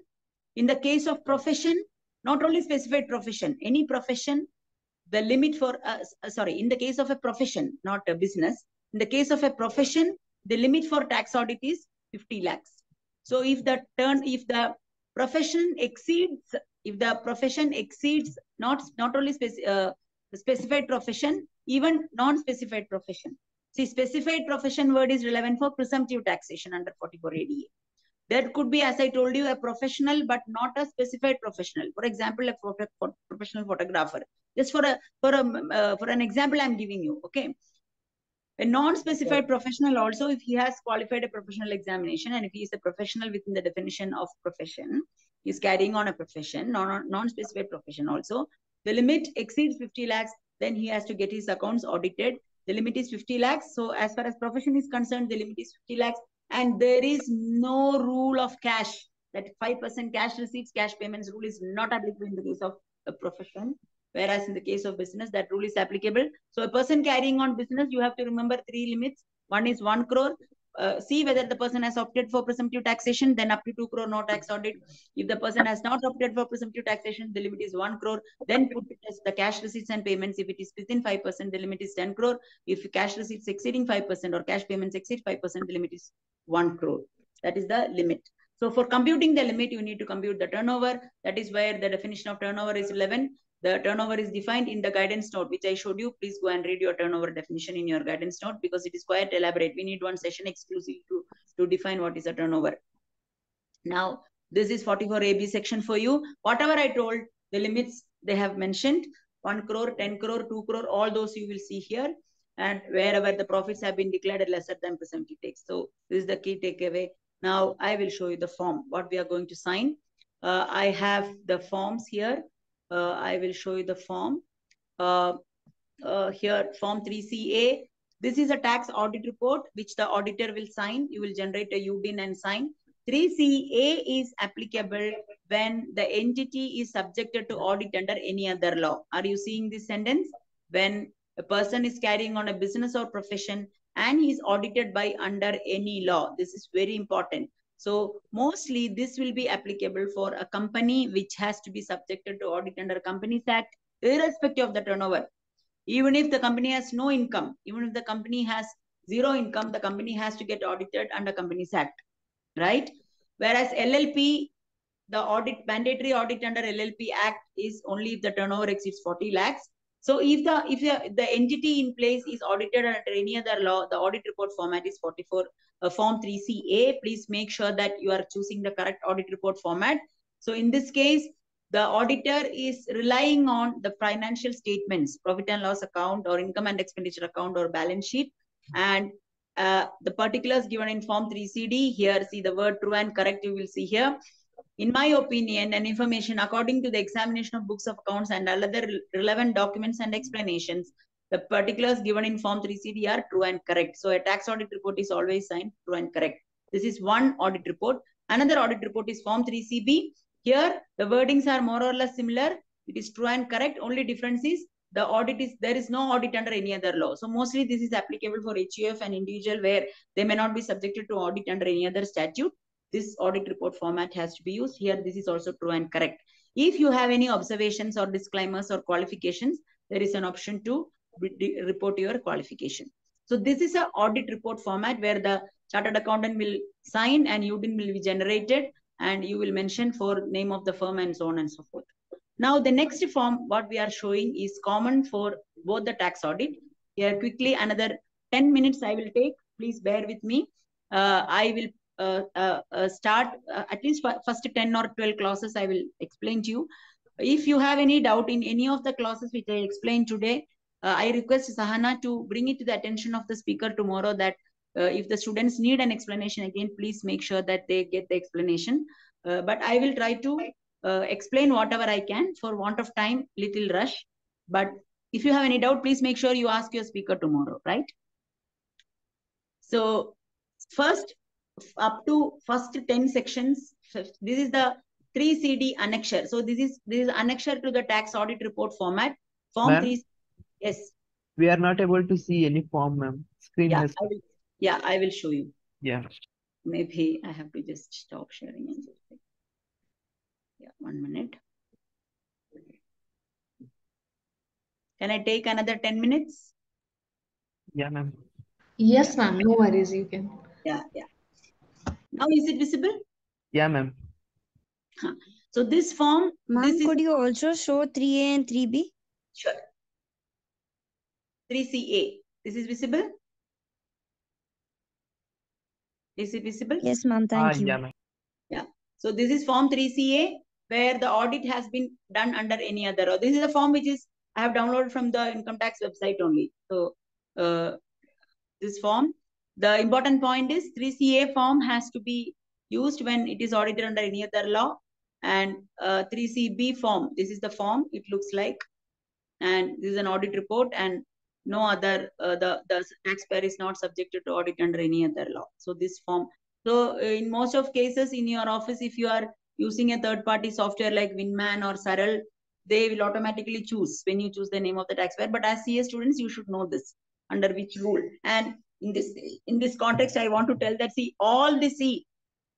fundamentally you should understand how the whole thing works. There is an Income Tax Act which talks about section, and there are income tax rules. What are the rules? How the provisions in the act is enforced by the government is through the rules, and all the forms is based on a rule. So any form you take under the Income Tax Act, they will draw attention to the rule.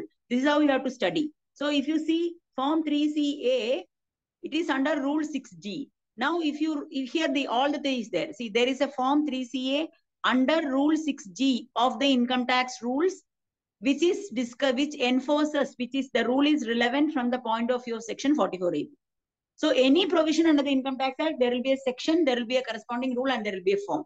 You will not find any form under the Income Tax Act which is not addressed to a rule, right? If you come across any form, please ask your partner, there will be an explanation. Here, so this rule also you go back and read in your office, Rule 6G. So the rules and forms will be available in the big book, Income Tax Rules 1 book will be available in your office. Forms and rules are available in that form, and Act is separate. So Form 3CB is also under Rule 6G 1B and 3CA is 6G 1A. A denotes business and B denotes profession under 44AB. So 44AB, if you see, it is a profession, and 44AB, 44ABA, this I'm not talking about rule. ABA is business, B is profession. So this is relevant rule. And then coming to Form 3CD, this is Rule 6G2. So this Form 3CD annexure, see, the full form has, it starts from 1 and at the end you have, I think, 44 questions. The last question number, let's quickly see for a minute. Part B, Part A, Form 3CD. So it has 2 parts. The first part has 8 questions, which is basic information about the taxpayer. And Part B has questions running from 9 to the last question you have in this form. If my memory is correct, is 44. Let me also refresh my memory. 33, 36, 39, 44. Yeah. So here the tax audit report ends when you see a signature. So it is questioned from 1 to 44. It is like a questionnaire. It is like a questionnaire with relevant questions and annexures. After this, you will find it is the end of the form. And 1 to 8 is Part A, which is basically the basic data of the taxpayer. And from Part B, 9 to 44 runs the relevant questions under various provisions, which you are getting to hear in the next 4 days. So Part 1 to 8 are pretty straightforward questions. Name of the assessee, address, PAN number or Aadhaar number. Please make sure that PAN number is getting reported. Aadhaar number is optional. Very unlikely you will have a situation where the person has no PAN number. Aadhaar number is optional. PAN number is mandatory. It is not mandatory to give Aadhaar number. Then assessee is liable to pay indirect taxes. So indirect taxes are GST. Earlier there was service tax. So if somebody's old tax audit we are doing now, service tax is relevant. Otherwise, excise duty, service tax and our sales tax and all are not relevant now because they are all subsumed under GST. So if the assessee has, so please ask this question to your taxpayer with respective documentation in the form of a registration certificate. What are the registrations he has, and you have to report their number. For example, exporter means export import code under the Customs Act. You have to report. GST means GST Act, that GST number you have to report. There will be situations where the taxpayer has branches, then branches GST number also, because each state will have its own GST number. So that GST numbers also you have to collect, because in Form 3CA, you will see including the branches. So somewhere they will say where the documents are maintained, including branches. Somewhere they will say that. So if you have a branch office, that also has to be reported. So make sure that you ask the register maintained at the head office and branches. You are seeing the word here, branches. See, branches. You are able to see, right? Here also with a copy of balance sheet, accounts, audited balance sheet. Here there documents and explanations. According somewhere they will so see the branch. Here actually, here it is audited under other. Here what happens?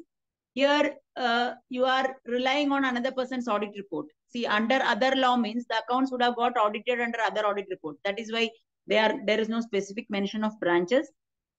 So here, coming back to this form, what the point I wanted to drive is ask for all the GST registration, all the indirect tax registration numbers. Please ask a documentation. Don't only rely on last year's audit report.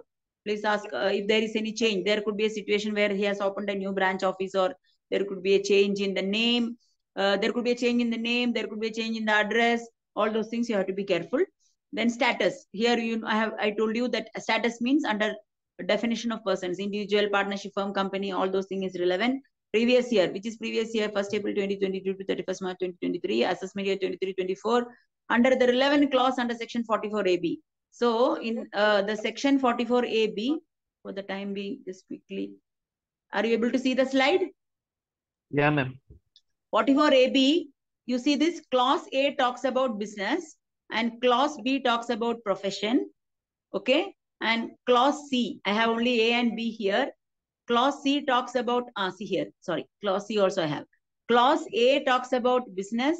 Clause B talks about profession. Clause C talks about the case where the person has declared business under 44 AE, BBB. If you have any associates carrying on the business under these sections like goods carriages and all. Then 44D is 44 ADA, where the person is a specified professional, gross receipt less than 50 lakhs and opted for presumptive taxation. Then you have to choose 44 ABD and 44 AD, our great business with the presumptive taxation 2 crore limit. The relevant clause is A. Accordingly, in your form, you have to choose that subclause. Able to see the form? Yeah, ma'am. Yeah. So that is that subclause they are asking here. Indicate the relevant clause of 44AB. Be very, very careful when you do all this, because as I told you, you choose a presumptive taxation, and if the person is not a presumptive taxation, it is a problem. Be very careful, because you remember we are signing true and correct. Then this, all of you are familiar. These are 115 BA, BA, BAB are all that new regime, old regime, where individual has that special tax rate, tax slabs under new scheme, or companies have special rate of 22%. So if your assessee has opted any of these tax regimes, please opt that. Then question number 9, pretty straightforward. If it is a partnership firm or association of persons like a trust or anything, please indicate the name of partners. So here, be very careful. Don't only rely on last year's report. Ask who are there could be a possibility there is a change in the partnership deed. New partners would have come in, partners would have retired, all those things. And their profit sharing ratio. This is very important. The ratio what you have to consider is profit sharing ratio, not any other ratio. Please read your guidance note. They say that there could be different ratios. See, for example, there could be a ratio for giving remuneration. There could be a ratio to share their interest from the capital. That is not the ratio what IT is asking. Their profit includes losses. So profit and profit sharing ratio is what they are asking. Suppose there is a firm which has a different ratio for profit and different ratio for losses. Please report both the ratios. If there is no space in this audit report, please report that in a separate white paper, and you can attach, along with tax audit report, you attach the financial statements. So you can write that in a piece of paper and attach that along with the tax audit report when you file your tax audit report. So any change, the next question, it is all straightforward. And please read your guidance note. They give very good explanations for each of these clauses. Nature of business, whether there is any change compared to last year. Has he changed his business? Has he started a new business?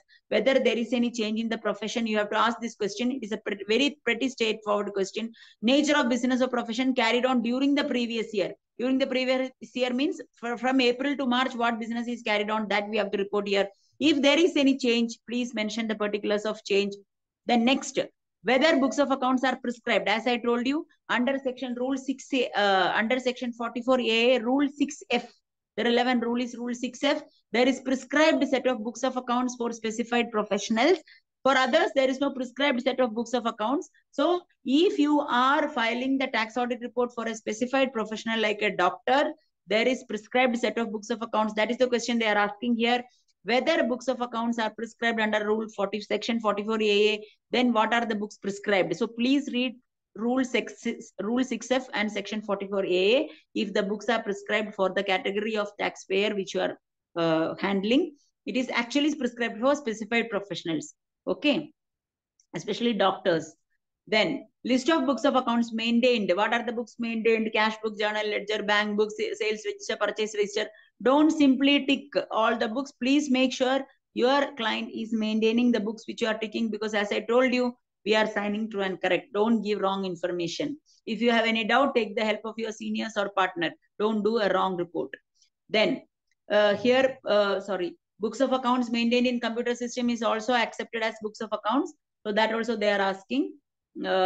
In case the books of accounts are maintained in a computer system, mention the books of accounts generated by the computer system. If the books are not kept in one location, suppose the books are maintained in multiple locations, please make sure you are giving the address of the locations where the books are maintained. Then list of books and nature of relevant documents examined. There is a drop down coming in. Please choose whether they are maintaining. What are the documents you have verified? You would have verified the books of accounts. In addition to that, you would have verified the bills for expenses, invoices for revenue. Then you would have verified the statutory returns and challans, the TDS returns, the TDS challans, PF remittance challans, bank statements, all those things, whatever you have verified, please report here. Then if your profit includes any of the profits, these are all presumptive sections. We discussed 44 AD. Please report if any profits. So whether the assessee, there could be a situation where the assessee has two business. For one business, he has opted presumptive. Another business, he has not opted presumptive. So they are asking whether profit and loss account includes any profit which is declared on presumptive basis. Pretty straightforward question. Method of accounting. This I already discussed with you. Whether cash basis or mercantile basis. Mercantile basis means accrual basis of accounting. You have to choose this. Please see the last year's and also see the books of accounts. Whether they are payable entries, receivable entries past, then it is not cash basis, it is mercantile basis. We have to be very alert on this. If you say cash basis and if the assessee is maintaining books of accounts in accrual basis, our report is wrong. It is not true and correct. What happens if you give a wrong report?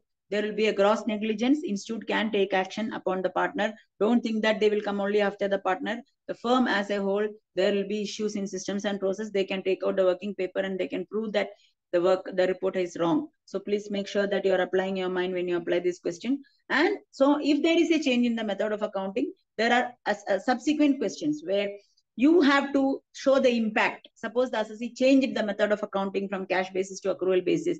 If the profit was computed under cash basis, what could have been the profit? And since the profit is computed on accrual basis, what is the increase or decrease in profit? That has to be reported. Definitely as students, you will get help from the audit managers. But there is a question. So when there is a change in the method, please be alert to the fact that there is an additional responsibility to compute the impact of the change in the method of accounting and compute your profits. Then this is a section by itself.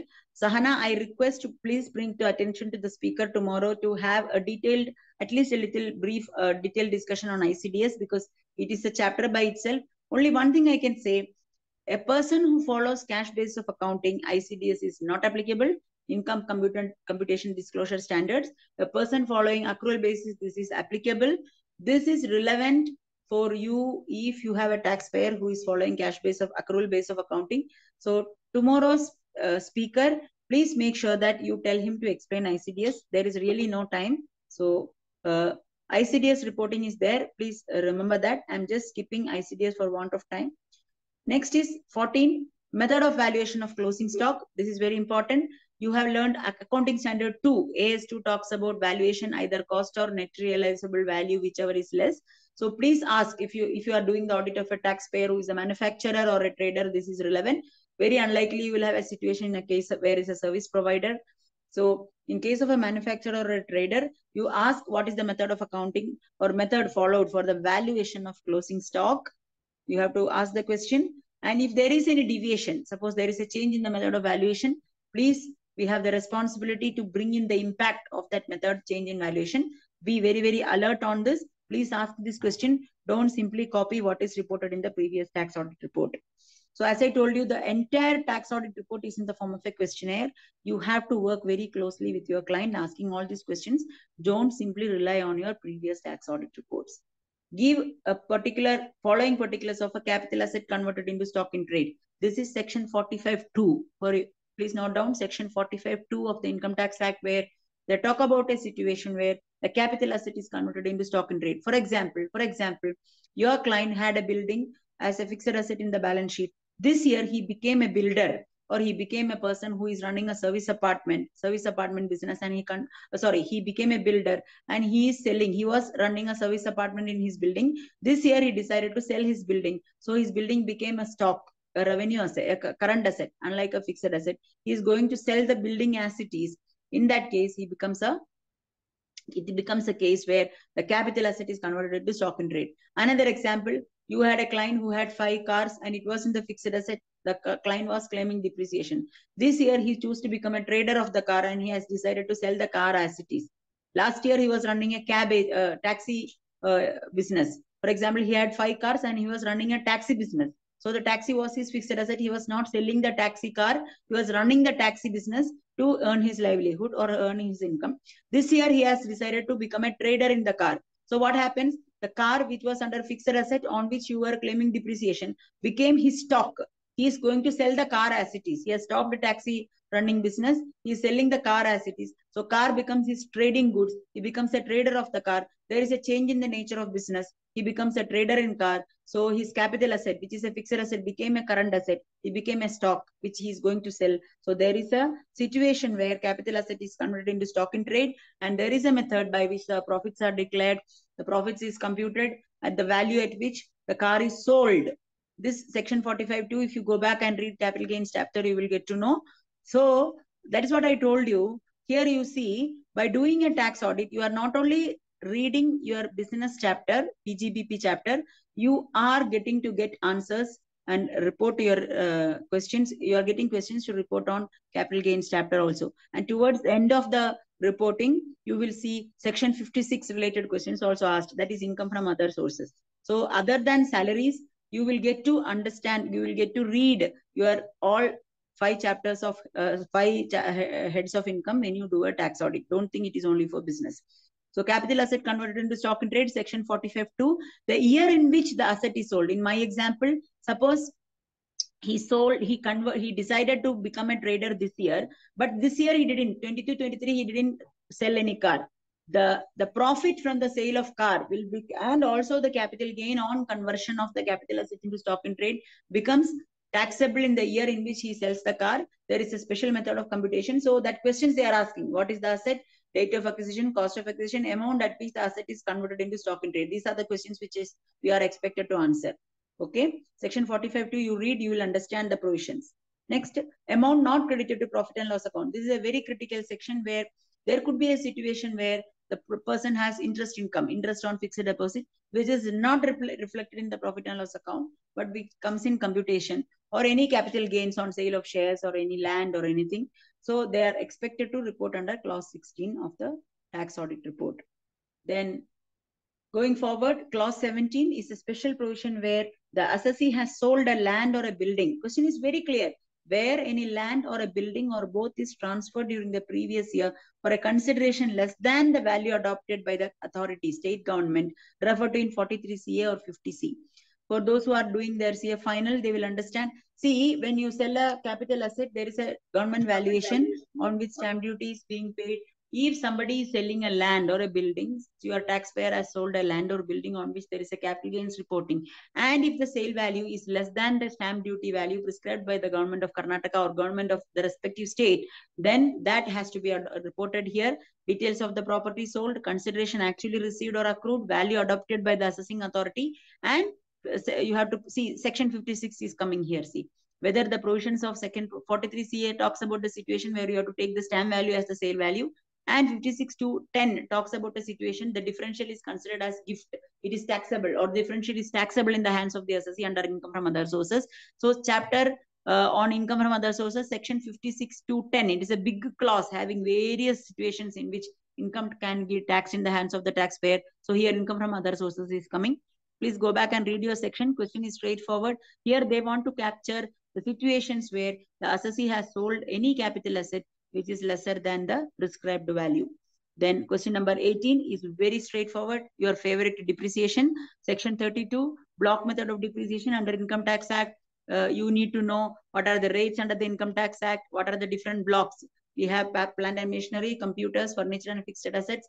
The respective rates 40%, 15%, for building it is 10%. And at what point you will consider a deletion? Only when you actually sell the asset, there is a deletion. And when the block, there are 2 situations in which short-term capital gain will come under section 50, where either the block is exhausted or when the asset is sold at a value less, greater than the WDV. This, whatever I told you, is there in your DT material. For I think it is there in the inter and final also. Go back and read your section 32 and that is section clause 18. Clause 18 is specifically on depreciation. Read your section 32 of the Income Tax Act along with section 50, section 55, that is depreciable asset. In what context short-term capital gain will come? In a block method of depreciation and depreciable asset. And what are the rates of depreciation? So clause 18 is pretty straightforward. What is the value of the asset? What is the actual cost? What is the rate of depreciation?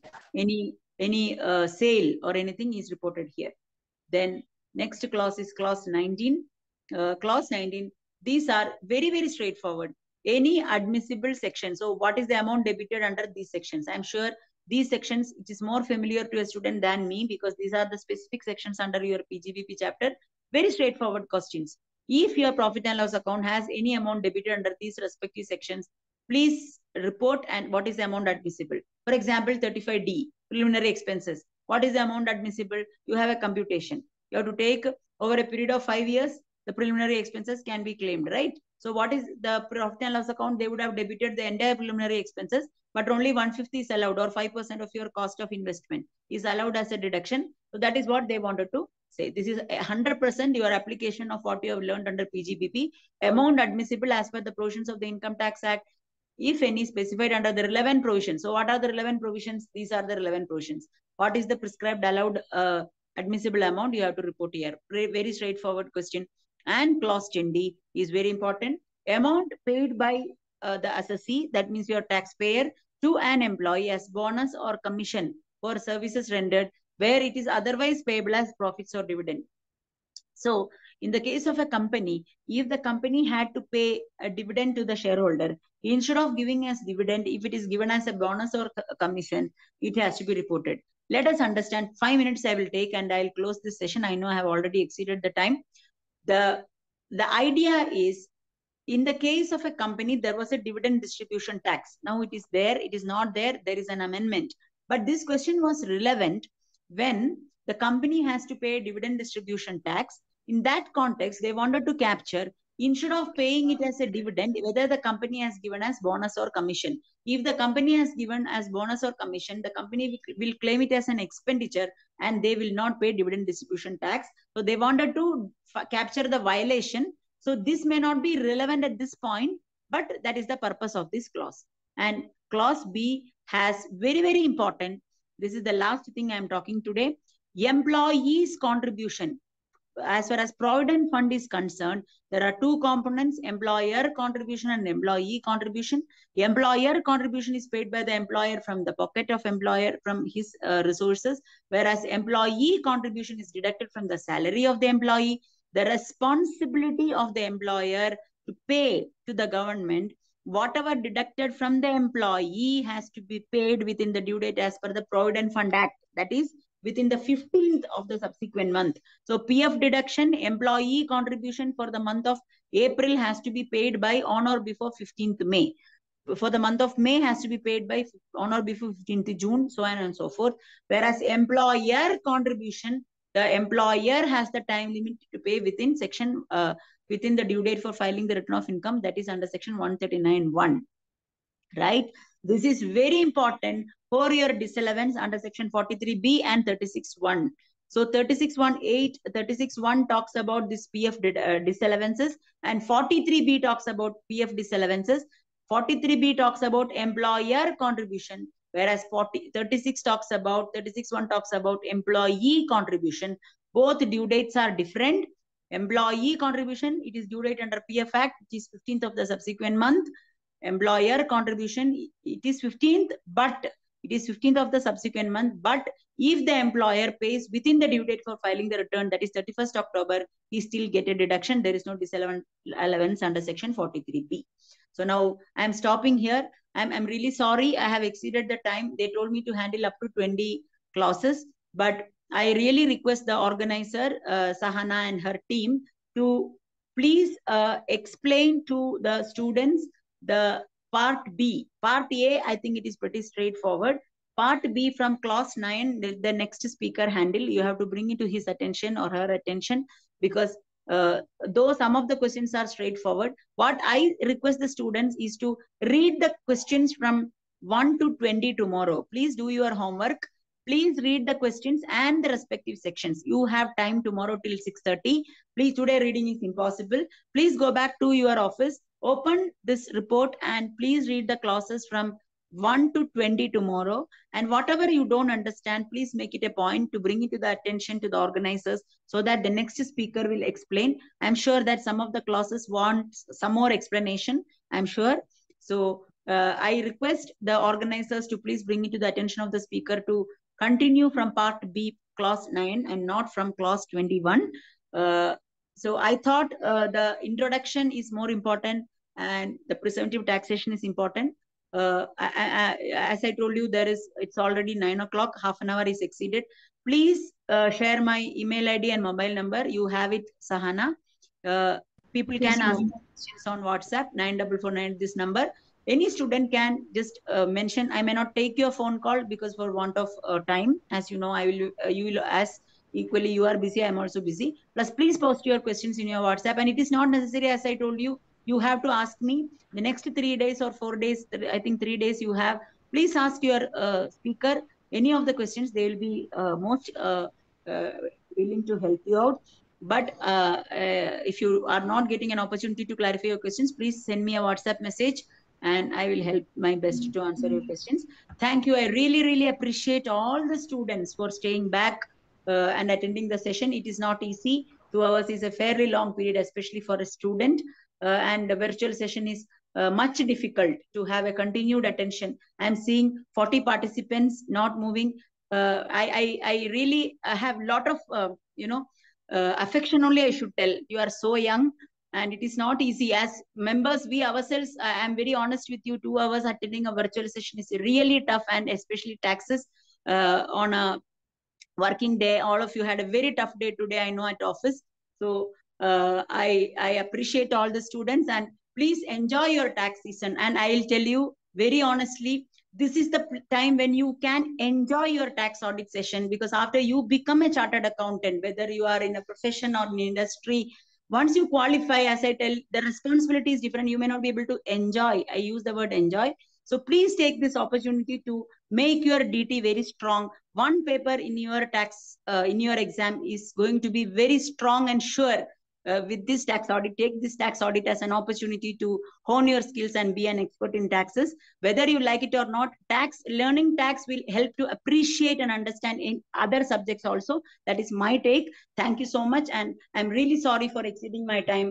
Thank you all for patient listening. And thank you, SICASA, for giving me this wonderful opportunity. It was coming. I was not sure whether I'm not sure also even now whether I have done a justice. Thank you so much. Thank you, ma'am. Thank you, ma'am. This is SICASA chairman here, Mr. Tupad. Yeah. That was really a wonderful session from your side, and I should appreciate that at the last moment you have taken up this.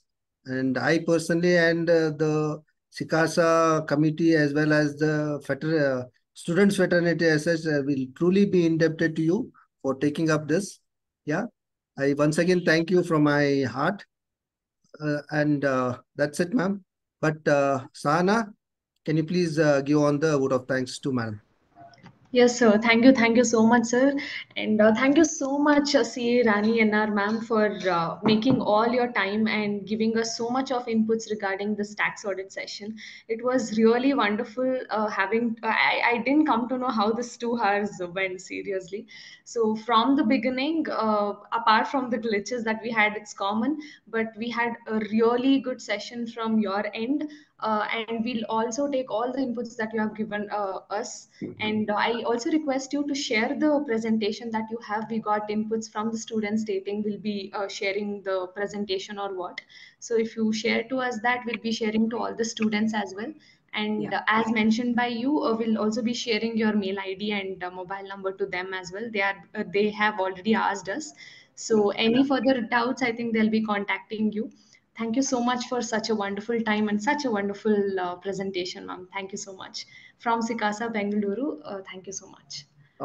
I also request all the students to take part in the tomorrow's event as well. So, and you can just circulate within your contacts the tomorrow's program. Yeah.